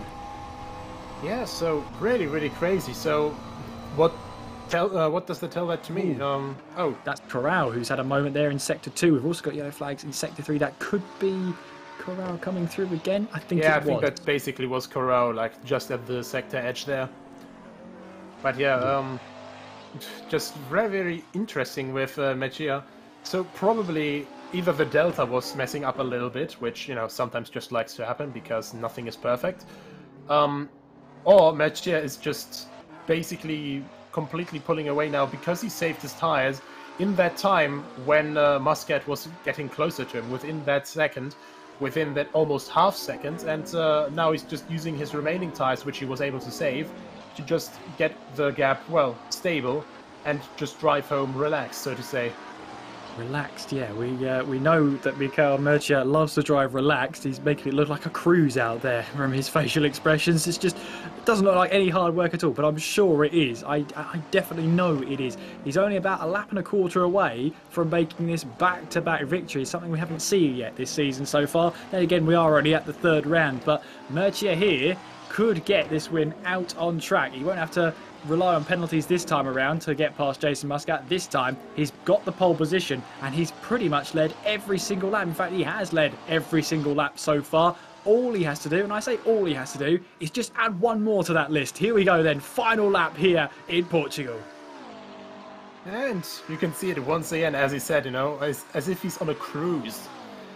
Just no sort of stress whatsoever in his eyes, and also, of course, displays a certain air of confidence, and honestly, Mika Mejia, one of my first races in World Pro Racing here was on Gran Turismo Sport. That included him as well, and back then already, no bigger mistakes from him, just consistent running. And if I remember correctly, he was in that Group 3 Volkswagen Beetle car, and very, very peculiar car to look at when looking at GT3 cars in the same class.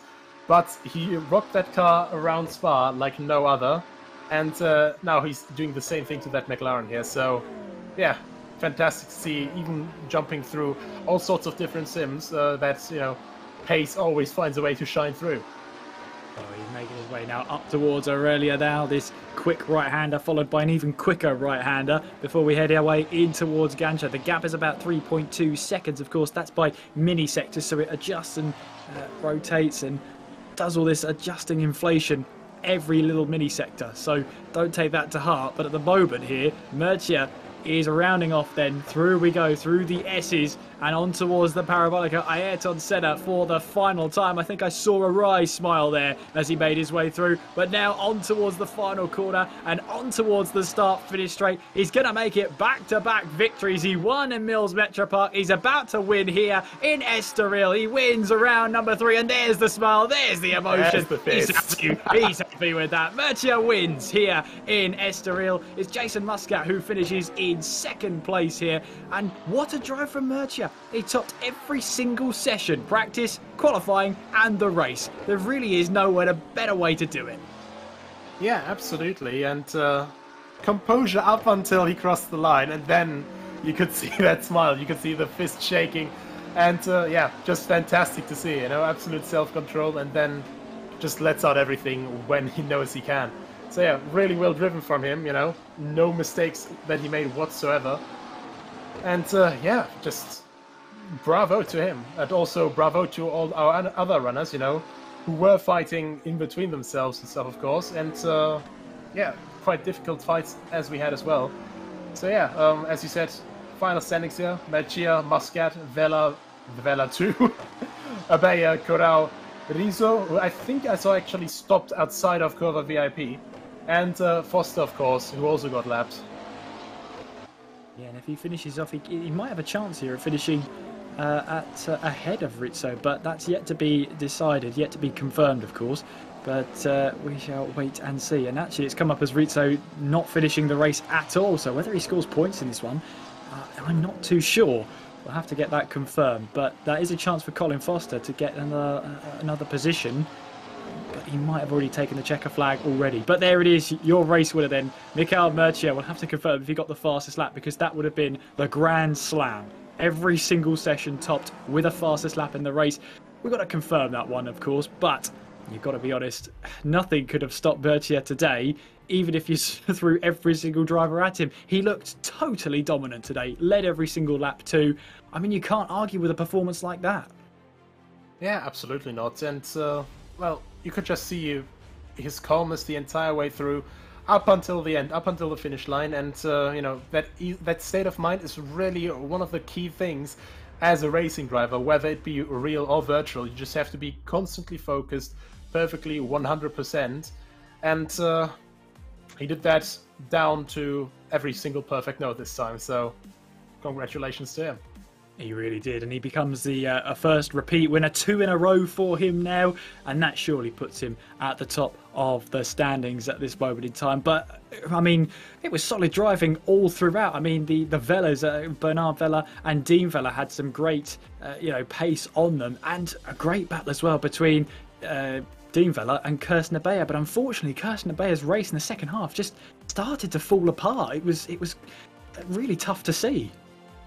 Yeah, absolutely. And I think that's just one of the things that is just really difficult with keeping these tires alive for the entire duration as well, because you have a very demanding track like Estoril, and at some point, well, either your concentration lets off for a moment and you make that mistake, or your tires just let off after some time. And I mean, we saw as we were on board with Jason Muscat, how slowly he had to take Parabolica Ayrton Senna at the end of the race. I mean, in qualifying, for example, in comparison, they almost were taking that thing flat out, and then so much lifting towards the end.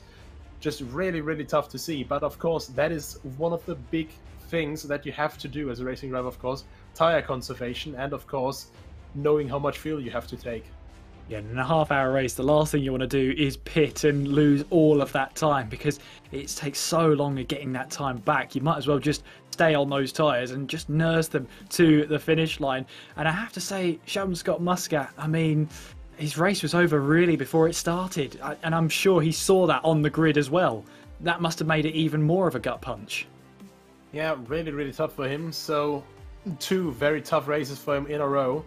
And yeah, sort of the flip side to Mikael Mercier having 2 fantastic races, but let's hope that Sheldon Scott Muscat doesn't hit the same troubles next round and can recover from that. Because of course, from other races we have seen he's always at the sharp end of the grid. He's always able to challenge for good positions, and of course, very, very difficult for him there.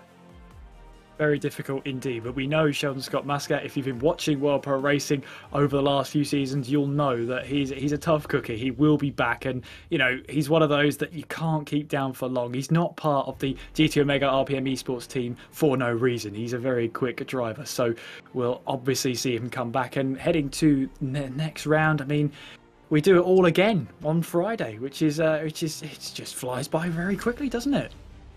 Yeah, absolutely, and well, always quite nice, of course, with World Pro Racing to stay updated here, of course. And with this national championship, very, very unique circumstance. And of course, with this newly finished sim racing center from World Pro Racing, I think we have just a great chance here. We do. And I think we can now, speaking of the studio, hand our way now down to Malta with Yaz, Simon and Davidia. Over to you. That was a good race, wasn't it? Thank you, Kieran and Nicholas. Yes, it was a very good race indeed. Very interesting results. And right now, Simon and Davinia, they're joining me and they're going to give us a little rundown of the race. Yes, it was a very exciting race. I think one where consistency really proved to be the name of the game. You know, Machia led from lap one, got pole position really well in qualifying, and then just went, drove away from everyone else, was completely unmatchable, and took an extremely dominant victory. You know, his second in a row, as the commentator said earlier, it puts him in a really good shout for the championship. So, an absolutely great race. From my end, I would like to congratulate two players who do not have a sim at home, which is very difficult when you do not have the facility to train by yourself at home. These players are Gianluigi Corrao, Colin Foster, and Andrea Rizzo. I would like to personally tell them well done for participating, not giving up, and still giving their all in these races. And they had some good battles between them. I think at a few points during the race, they were quite close on track, racing each other well. And you can tell that they're not maybe at the same level as some of the other drivers, simply because they don't have the equipment. But that doesn't mean they're all still incredibly talented. They can't still have a great race, and they can't still challenge. Like I believe Corral at some point was up in sixth. I could be wrong, but he was quite close to the top fight. Yeah. Okay, thank you very much for that.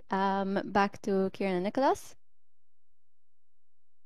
Thank you very much. Yeah, absolutely. And yeah, that's something as well that there's no simulation at home for the likes of Gianluigi Corral, for Colin Foster, for the likes of Andrea Rizzo. That's new information for me. So that makes it even better. We saw Rizzo get a really good move down the inside at turn one about a third of the way through the race. Yeah, absolutely. And I mean, one thing is, you know, first of all, getting used to simulator racing just in general, simply because in comparison to a real car, you have all that feedback from the seat, from the G-forces around you, and then reducing yourself to only the wheel, which, you know, like I have here, you know, it's really, really difficult to take that first step, and then, of course, not even being able to practice, so to say, at home, in this case, you know, and always only being able to drive when you're at the center. A lot of added challenge. So, especially with that in mind, only 2.5 seconds off. Absolutely fantastic work from all of them. And for three drivers, really, they'll only get the half-hour practice to make sure they understand the car, get a good feel of the track as well, and then to put on a show. Like, for example, Rizzo down the inside at turn one. It was a calculated move, and that was probably 45 minutes of driving on that car on that track. Yeah, absolutely. And just really, really well executed from him. And, well, you know, practice makes perfect, but when that stuff can go down so easily with even less practice than, you know, a lot of other drivers on the field, and it's all the better, you know? It's always great to be able to show off what you can do, even if you haven't got the same familiarity with the setup, and of course, well, you know, as everyone else had the same familiarity with that. But you know what I mean. I know exactly what you mean. And Colin Foster as well. We didn't quite see why he had to go back to the pit lane, but you said that, you know, it was a 48-second stop, so it was probably done, you know, he had some repairs done to the car. Still, to get that car home, he's got some valuable points to his name again. Yeah, absolutely. And just being able to finish again and again and again, that's going to be the most important thing, I think, in the long run for this championship, simply so you can just continue to build up points. And especially 8 races, it is comparably long to some other championships. For example, SRO Endurance Championship in the esports part, only 5 rounds. When you're approaching the halfway point there, you're already a bit more under stress, but 8 rounds still, it's not that long of a championship. So, you know, it's always important to just keep on building up points, because these will be the points that you really need at the end. Absolutely. And we're going to head back down now to the World Pro Racing Simulation Centre for the first of the top 3 interviews. We're going to go with Bernard Vella, interviewed by Yaz and Simon. Hey, so now we are joined with Bernard Vella. Bernard Vella placed third. Bernard, how are you feeling about today's race? Not too bad, to be honest. I made quite a stupid mistake going into the first few laps, but then I managed to get a bit more pace as the race went on. You finished in the same position that you qualified. Do you feel you could have gotten more after the race, or was P3 the best you could have achieved?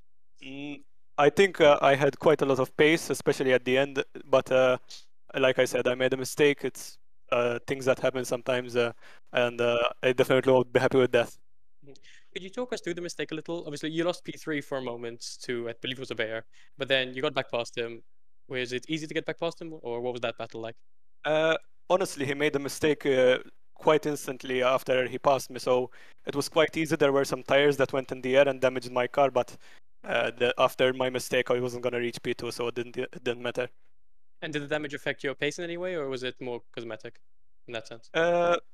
It made the car a bit harder to drive, but like I said, after that mistake, I wasn't gonna reach P2, so that the damage didn't affect me. Fair enough. Right. Okay, and Bernard, do you think you can improve anyway for next week's race? Obviously, I'll try to get some more practice in, but I think it will be hard to keep up with those guys. They're putting in quite a lot of practice, and we'll see what comes next. Okay, Kieran, what did you think about Bernard in his race today? Oh, thank you, Yaz. Yeah, I thought it was a pretty good performance, actually. You know, as Simon said, finished where he qualified. That's not necessarily a bad result at all. So I think that's all credit to him. And having damage at the end there, obviously, you know, if that's a bit of aero damage, that's going to cost you tenths of a second. That just builds up lap after lap after lap. So I think all best case scenario, third place was a pretty good result for Bernard Velar. I don't know about you, Nico. I thought he had a good day. Yeah, absolutely. It was good to see him back at the top there after he himself said, you know, Metropark was a rough race for him. And especially with damage, you know, as you said, with aero damage or suspension damage as well, you know, either kinds at this track, you really don't want any of that. So really well controlled and a very good finish from him today. Yeah, and you can hear the frustration in him that, you know, he didn't quite have enough for P2, but he said at the end there that he made the mistake and then he had damage from errant tyre wall being hit by his car. So probably third place was the best result he was going to get. Yeah, absolutely. So, I mean, it's always frustrating, of course, when you can't quite challenge for the top. But as I said before, get those points. They will be important in the long run. And as we saw today, for example, with Sheldon Scott Muscat, someone who could also very well be fighting at the front there, you really have to finish first. Like, you have to first you have to finish. Blah, blah, blah. This entire sentence structure stuff. No, you have to finish first, as said by Nico. There you have to finish first. No other way. No other way. Otherwise, don't even try. I know what you meant, Nico. It's absolutely fine. Well, let's head back now to the World Pro Racing Simulation Centre, where we've got Jason Muscat now with Yaz and Simon. Now we're joined by Jason Muscat, who placed second in tonight's race. Jason, how was your experience tonight? This time it was less eventful than last time, for sure. Mikhail was untouchable today. I tried to push really hard in the beginning to stay with him. Somewhere halfway through the race, I made one mistake, and then I couldn't keep up with him. So I think second today was the best I could do. Throughout the race, you kind of had moments where you were catching Mikhail and then dropping back and then catching me again. Do you think that maybe if you had like put on a better luck in qualifying, you could have fought more, or was it Mikhail just in a league of his own this race? It's really hard to say. At times I was dropping back to give a break to the tires, to let them cool down a bit, and then attack again. But it was really hard to stay with him. So I think in the end the tires started giving up. So yeah, he was in a league of his own today. But regardless, you've had two very strong performances in the last two races. And do you see that form continuing to the next round? I hope so. So, as everyone knows, this is a very serious championship. Do you feel any pressure going into these races? I do, especially in qualifying and first few laps. But once you settle in, then it's okay. But in the beginning, yes. Okay, so back to Nicholas. Nicholas, do you have anything to add to that? Well, he definitely had a very good performance today. Constantly, challenging Mikhail for the top spot there, and again and again closing that gap. But yeah, as he said himself, just Mikhail had a bit of an edge today. Still, nevertheless, a fantastic drive, and of course, in the end, the tire wear was just a little bit too much. And but honestly, I can absolutely understand where he's coming from there. Yeah, I'll bet. I mean, I can't understand at all where he's coming from. I'm up in the commentary box for a reason, but no, it looked like a good performance from him today, and second place as well. Yeah, a much less eventful race for him this time around, and I think that's a good way to put it. A podium today, good amount of points scored as well. May not be the position he wanted, but you know, it's still a good performance regardless. Yeah, absolutely. But, you know, especially with these tires and everything, it's just so difficult to get it to last properly over the entire half hour. And I think, despite everything, even with that slide into Lamy, which, you know, my commentators curse, sorry about that again. You know, he did fantastic, and absolutely just really well done to finish in that position. And as I said earlier, it's really easy to lose your focus, to lose your center on that track. And even after that spin, he kept focused, he kept it completely going calm, and finished second place. So really good run from him today. And we saw the cameras, you know, how focused he was to try and make up for the mistake there as well. So that's always a great sight to see. Like, we get the cameras on the drivers in the simulators. That's not something we've normally seen before. So it's a great little extra that we can have a look at as well and see how the drivers are reacting. Let's head back to Malta once again, where we've got our next interview now with Michael Mercia. Mikhail Mercia, the winner of tonight's race. Well done to you, Mikhail. Thank you very much. How are you feeling with your second win? Very happy. Today it's was much easier than the last time. P1 in all the sessions, so quite happy with it. Yeah, Okay. you were absolutely dominant today. Well done to you. Like you clearly had the speed, you had the racecraft to just keep out in front and win the race. You've had two kind of interesting races. Last week you won without leading a single lap, and this week you won being P1 in every single session. What's that like? Do you think your pace is consistent in that sense? Yeah, today was much more consistent than the last time. I had the crash. They crashed me in the Tier 1 last time, so yeah, this one was much more relaxing. I led every lap today, so quite relaxing. Yeah, and 2 race wins now. You were very competitive in the first round as well. Are you confident going into next week? Yeah, very confident now. I am feeling much more confident with the simulator now, so quite happy with it and very excited for the next round. Awesome. Congratulations on your 2 wins. So, if how all of you know, the winner would be representing Malta in the FIA in October. Mikhail, what would it mean to you if you were to be the winner? Yeah, it would be a very interesting experience to represent Malta in quite a big event. So, yeah, if we keep up this pace, I think I have a good chance. So, very looking forward to see what happens. Very interesting words from our drivers. Back to the commentators.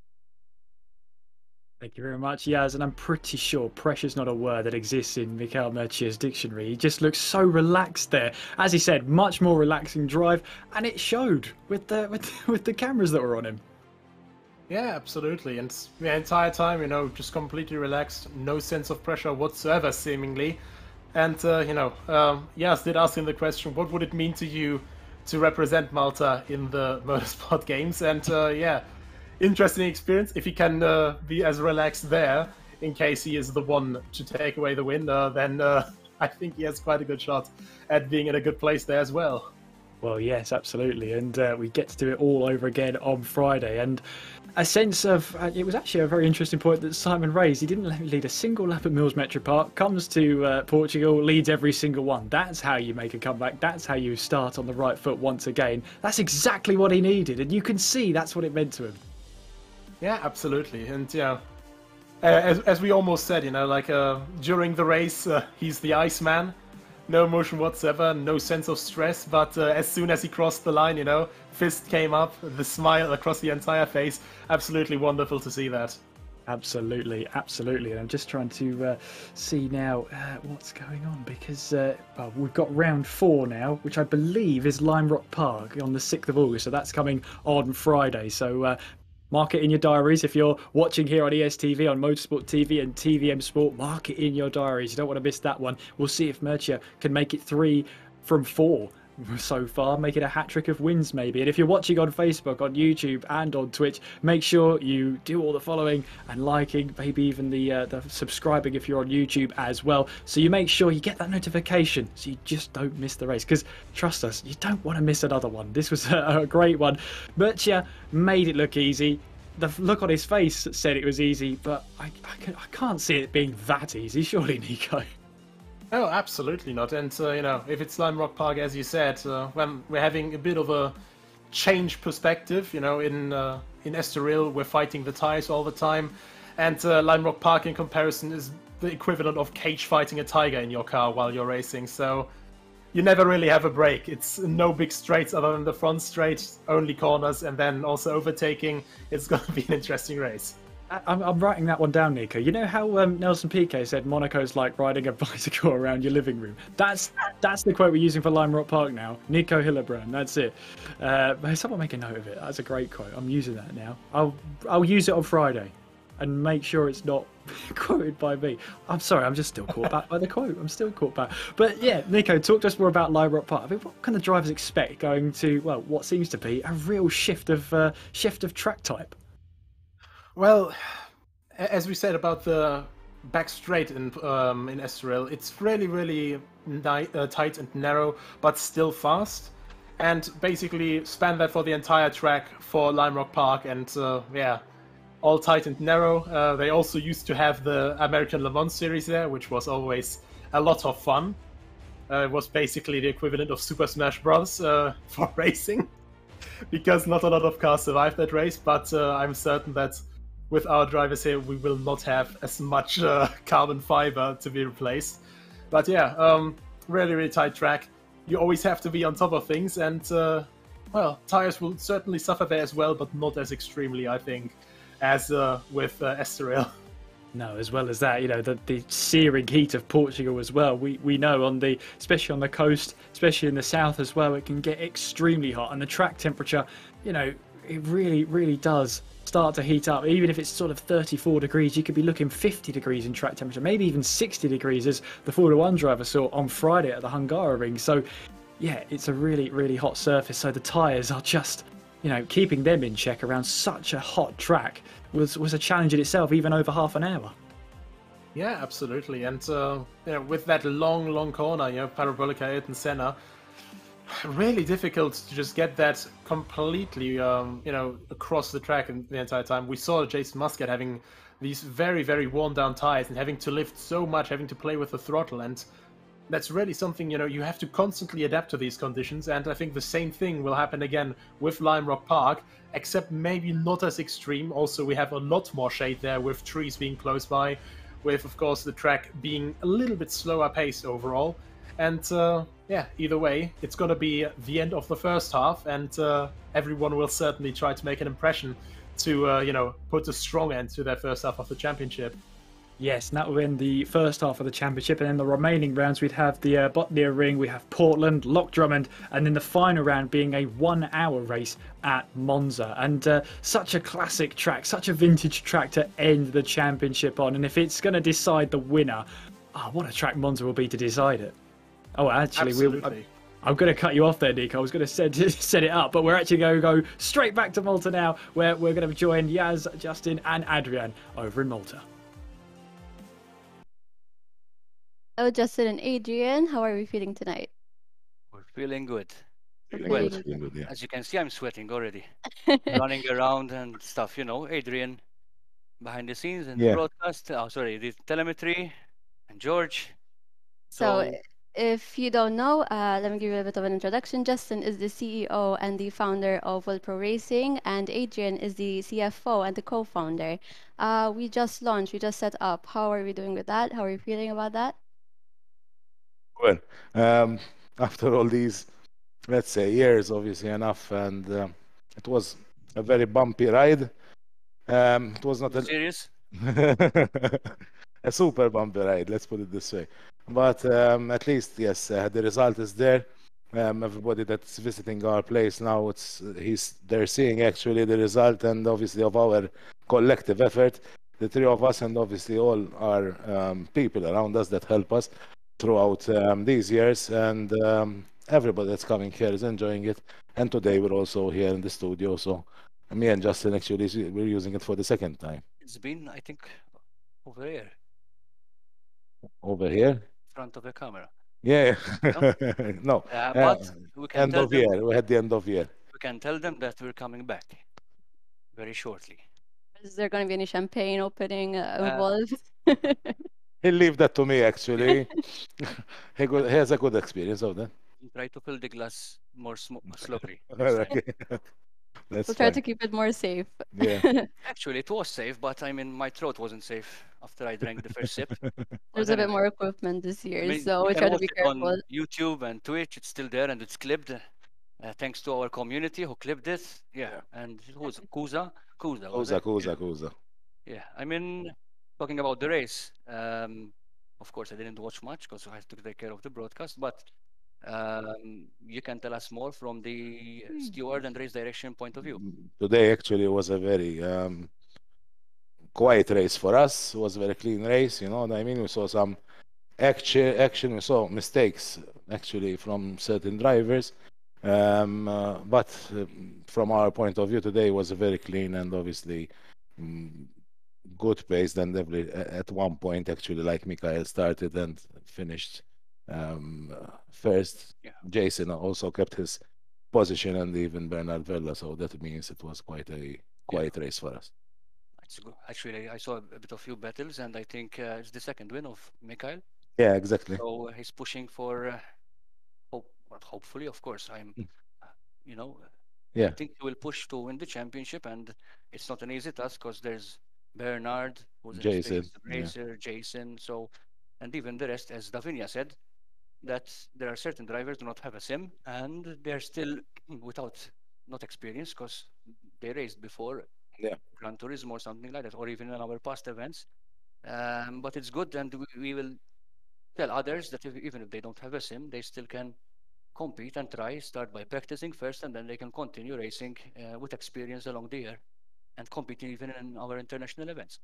The facility is for that also, you know what I mean? Yeah. People actually can come here, train. That's why they don't have, Exactly. even those that don't have the Sims at home. So So I would just like to say well done to both of you, to the studio, to the sim equipment. Everything's running perfectly from what we can see. Do you have any future plans for the studio, for the games, Well, the races? plans? There are many plans. Do we have any plans? oh, all right, let's not Would you go like to there right now. Yeah. elaborate? It's, No, it's no. good to it's good to mention that we've been running for 4 years now, and we have plenty of experience, technology, race direction, stewarding. But still, I mean, we're not shy to say that there were many issues during the broadcast today, and we have to control and stuff like that things. And we have people from university who are getting the experience, and we're giving them the experience to further their knowledge in their career, not even just for helping us as with pro racing, but also in furthering their knowledge in other careers, maybe in other jobs. So yeah, plans we have, plans for more championship in the facility, plans to be back again to create online events because people are still waiting, and we have a dead chat in our Discord right now from Yeah, the that's right. international community. But we can assure you that the races are already planned and are going to happen by the next 2 weeks. So yes, plans we're always ongoing, improving the broadcast, improving everything, technology, race direction. Even though race direction is an experienced race director is an experienced person, but there's always room for improvement because in motorsport you don't know what will happen. And of You course, always actually find new situations that we never faced before. So then you need to obviously go down to the rules and take the right decision in those situations. So that is motorsport. There is nothing scripted, and a lot of different things can actually happen. and of course, thanks to you being our first Yeah. sort of official host now Host, yeah. for our events. So I can tell you upfront in front of all our viewers that you are doing great. Thank and you you very will much. do I'm greater in the future. And of course, there's Davinia also as well, who's been with us in the studio. There's Simon in the article with the articles and checking what's happening in the race, so he can give us brief us of what's happening, and also Kieran and Nick, Yeah. who they have been for quite a long time with us now. So thank you for your professional commentary. And yes, of course, we're looking forward to continue creating more events with your colorful commentary. And yeah, international events are coming too. So Yeah. you'll always be using their impeccable service with with us. So thank you for that, Justin. I'm very happy to be here. This has been a very amazing experience till now. As you said before, you were trying to include multiple people, such as children and women as well, including myself and Davinia, as you mentioned. What are your opinions about women in esports and in sim racing? Yeah, actually, we're working on it right now. In fact, who knows us can see the post that we're publishing, taking some selfies with women. I think women, there's no difference between a man and a woman in terms of when it comes to esports and sim racing, in my opinion. And we're pushing a lot as we're pro racing to give them all the necessary equipment to practice, become professionals, not just in being a driver, but we tackle all aspects in like you are as a host, Adrian as a race director, George as a steward. There are people now behind the scenes in the broadcast room, broadcast director.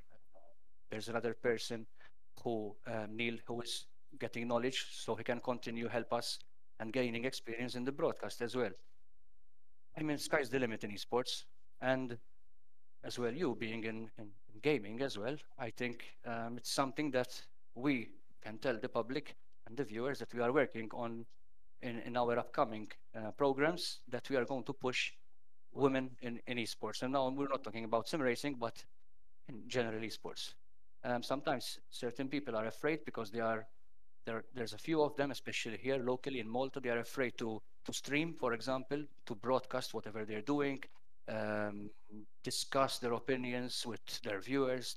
They are afraid. Why? Because there's nobody, in my opinion, that is bringing over women and pushing them and like giving them the opportunity to be part of this esports industry, which is huge. I'm not talking huge about the millions of investments and the winnings. We know that internationally esports, there's a huge budget and investment and prize pools going for millions. But the opportunity to show yourself, show your potential, show your product that you're doing, and yeah, including, of course, children, male and female, of course. For sure. Continuing on your point, yes, there aren't unfortunately many women in esports who can be a role model for the other female gamers in Malta. Hopefully, working with you and you will promote more women and empowering them. I can tell already that that is one of your main goals here. Do you hopefully plan to include more racers? Actually, the main plan is to have a women-specific women championship, and not only that, because I literally hated that when they say they are not putting women taking part in with male events, Yeah, exactly. and you can There's a say lot of because it's stigma. happening in real racing as well. Let's forget Yeah. esports for now and sim racing. In motorsport, the internet, you can say whatever you want because you're behind the monitor. People always say bad things about women, bad things in terms of no, you should stay in kitchen. It's the truth. I'm Yeah, not yeah. inventing any text now. Internet sometimes A is lot of keyboard warriors, actually, it's but very anyway. toxic. It's very Yeah, The yeah. toxic. harsh reality, And yeah. due to that, people are staying away from being on the internet. They play at home on their own, and they don't have the opportunity to be part of this huge community. And I can tell you that we are here to help in this. Actually, not help. We are going to make this happen. Yeah, exactly. Unfortunately, that is the harsh reality. I myself, I'm going to be a bit honest, I was a bit skeptical about joining you and being in esports, but I received such a warm welcome from both of you. You've given me a lot of constructive criticism, and I hope I can keep on working with you in the future. And Sure. we're happy to have you always. Exactly. Would you like Yeah. to add anything else about tonight, about women? No, I was just Well, I mean, there's a lot to say about women. There's a huge book actually about women. Let's keep it about esports. Let's not go there because we need a huge book, truly. But anyway. Yeah, jokes apart, Yeah, because yeah. coming back to being serious, I mean, sometimes people look at it in esports about making the millions and making the money in their pockets. Not everybody, of course, but it's the passion, going back to what we said in our inauguration, that led us to this success that we have made so far. And I believe that if you forget that passion and you avoid that passion and you look only for the money, um, one day or another, you will end up like hating that thing. In my opinion, always. Opinions are always my own. And we are here to push in women, children, everybody, even people who are at an old age who would like to get an experience. We had already people who came with their father and they brought them here to gain back their memories because they used to race in the past. It's a nostalgic experience actually for him, yeah. So people know that I talk too much and I'm going to stop now. So back again, thank you. And people must know that Yaz is a gamer and she is also going to be streaming. So make sure that you follow Yaz on Instagram. You can say, I don't know actually by heart because you have underscores and stuff. Yeah, it's pronounced Memin, but a lot of people cannot say it. I'll try to change it. I'll think of something better. Don't worry. Yeah. I mean, follow Yaz on socials. You're gonna see her much more often on screen, and much more people in front and behind the camera. We're here to help. If anyone wants to join us, join World Pro Racing, we are at Monte Cristo Estates in Luqa, in Al Farouch. You can come and get an experience, or if you want to gain more experience in esports in general, broadcasting, or any other department, even race direction and stewarding, there's Adrian, the race director, who will take care of you on how to monitor the races. There's also George, who is in front of us on the sofa, taking photos. And so we have experienced people. We are people coming from different sectors. I'm from esports and technology, Adrian from motorsports, and then George as well. So yeah, I mean, we can give you the most possible, I think, professional. Yeah, sure.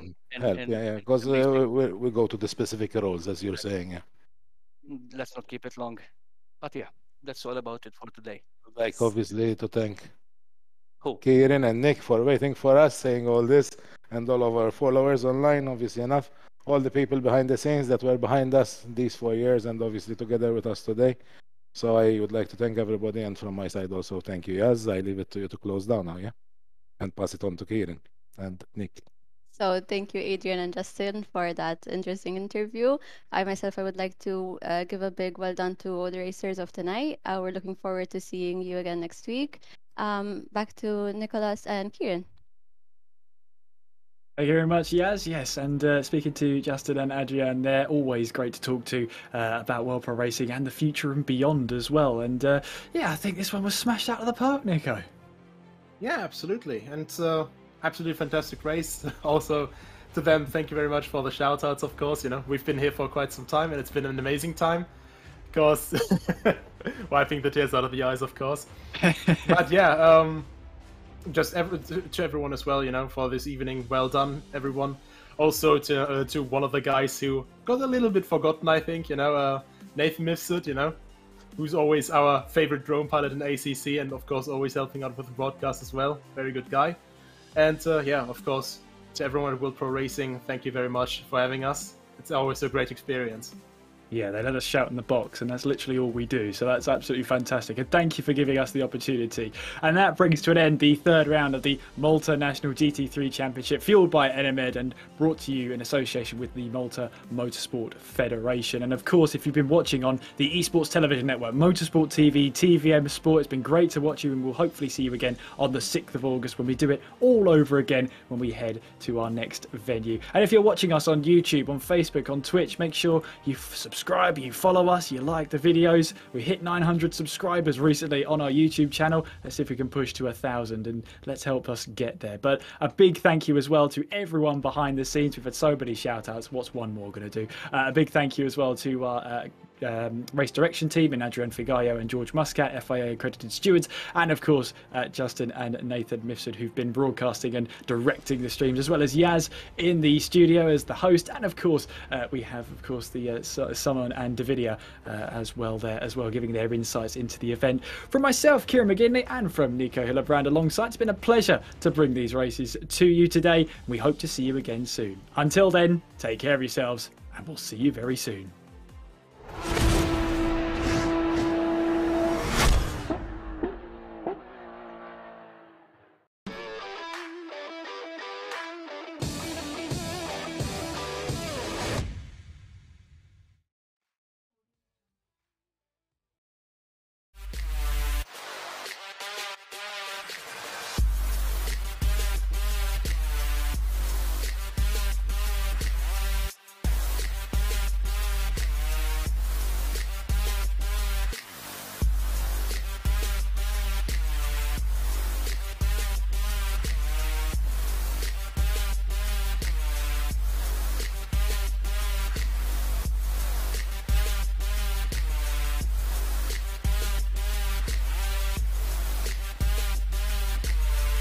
World Pro Racing, where sim racing becomes real.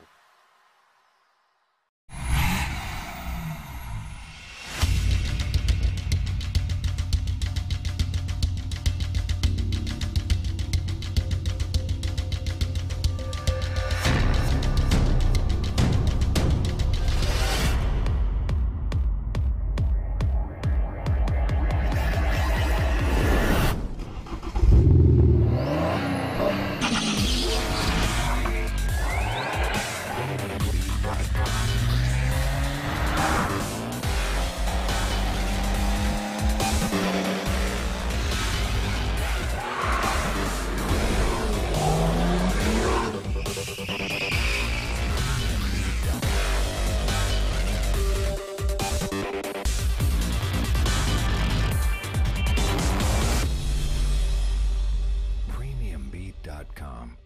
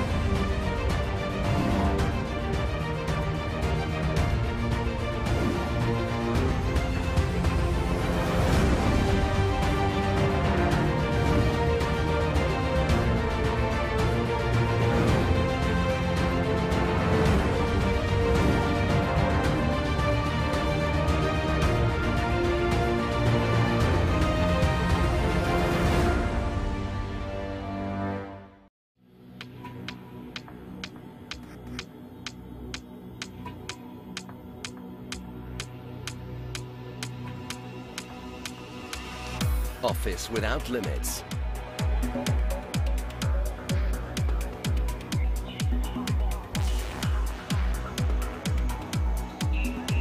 Slash your telco costs.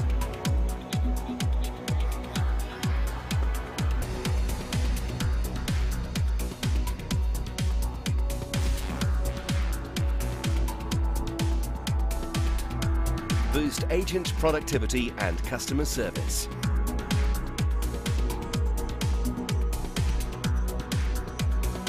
Web conferencing for all.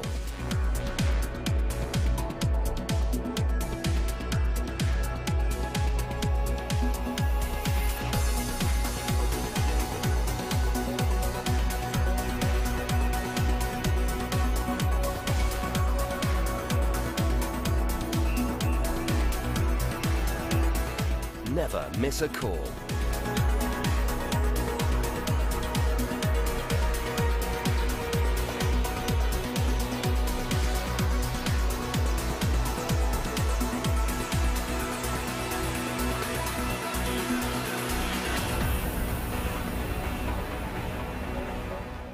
CX, everywhere you go, on premise or in the cloud. 3cx.com.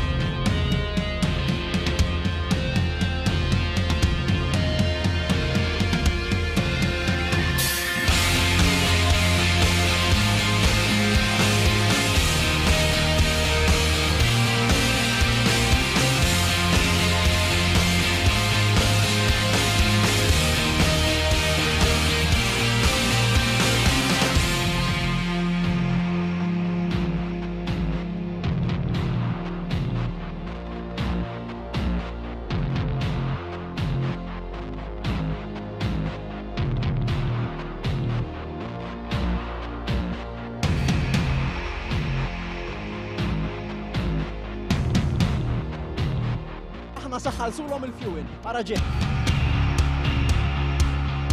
Wara ftit ġranet kellna rebbieħ ieħor fil-logħba tagħna kontra 30 sekonda bil-maqlub.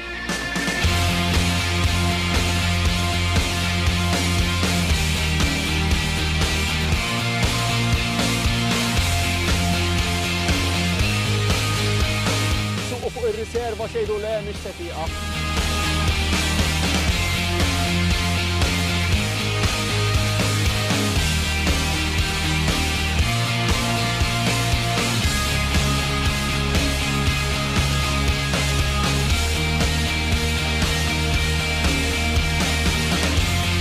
Il-ġimgħa d-dieħla nkunu fuq pompa tal-Enemed oħra nagħtu xi ħaġa oħra.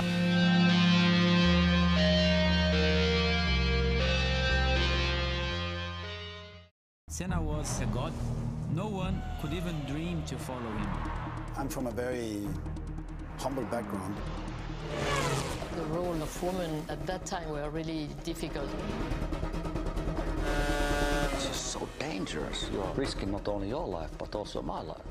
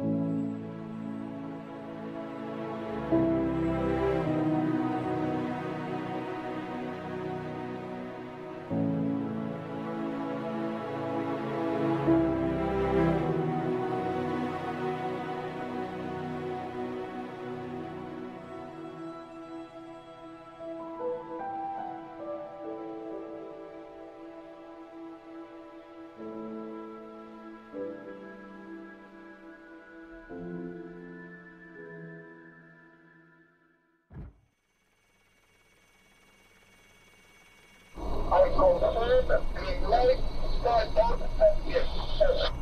we proceed to the start.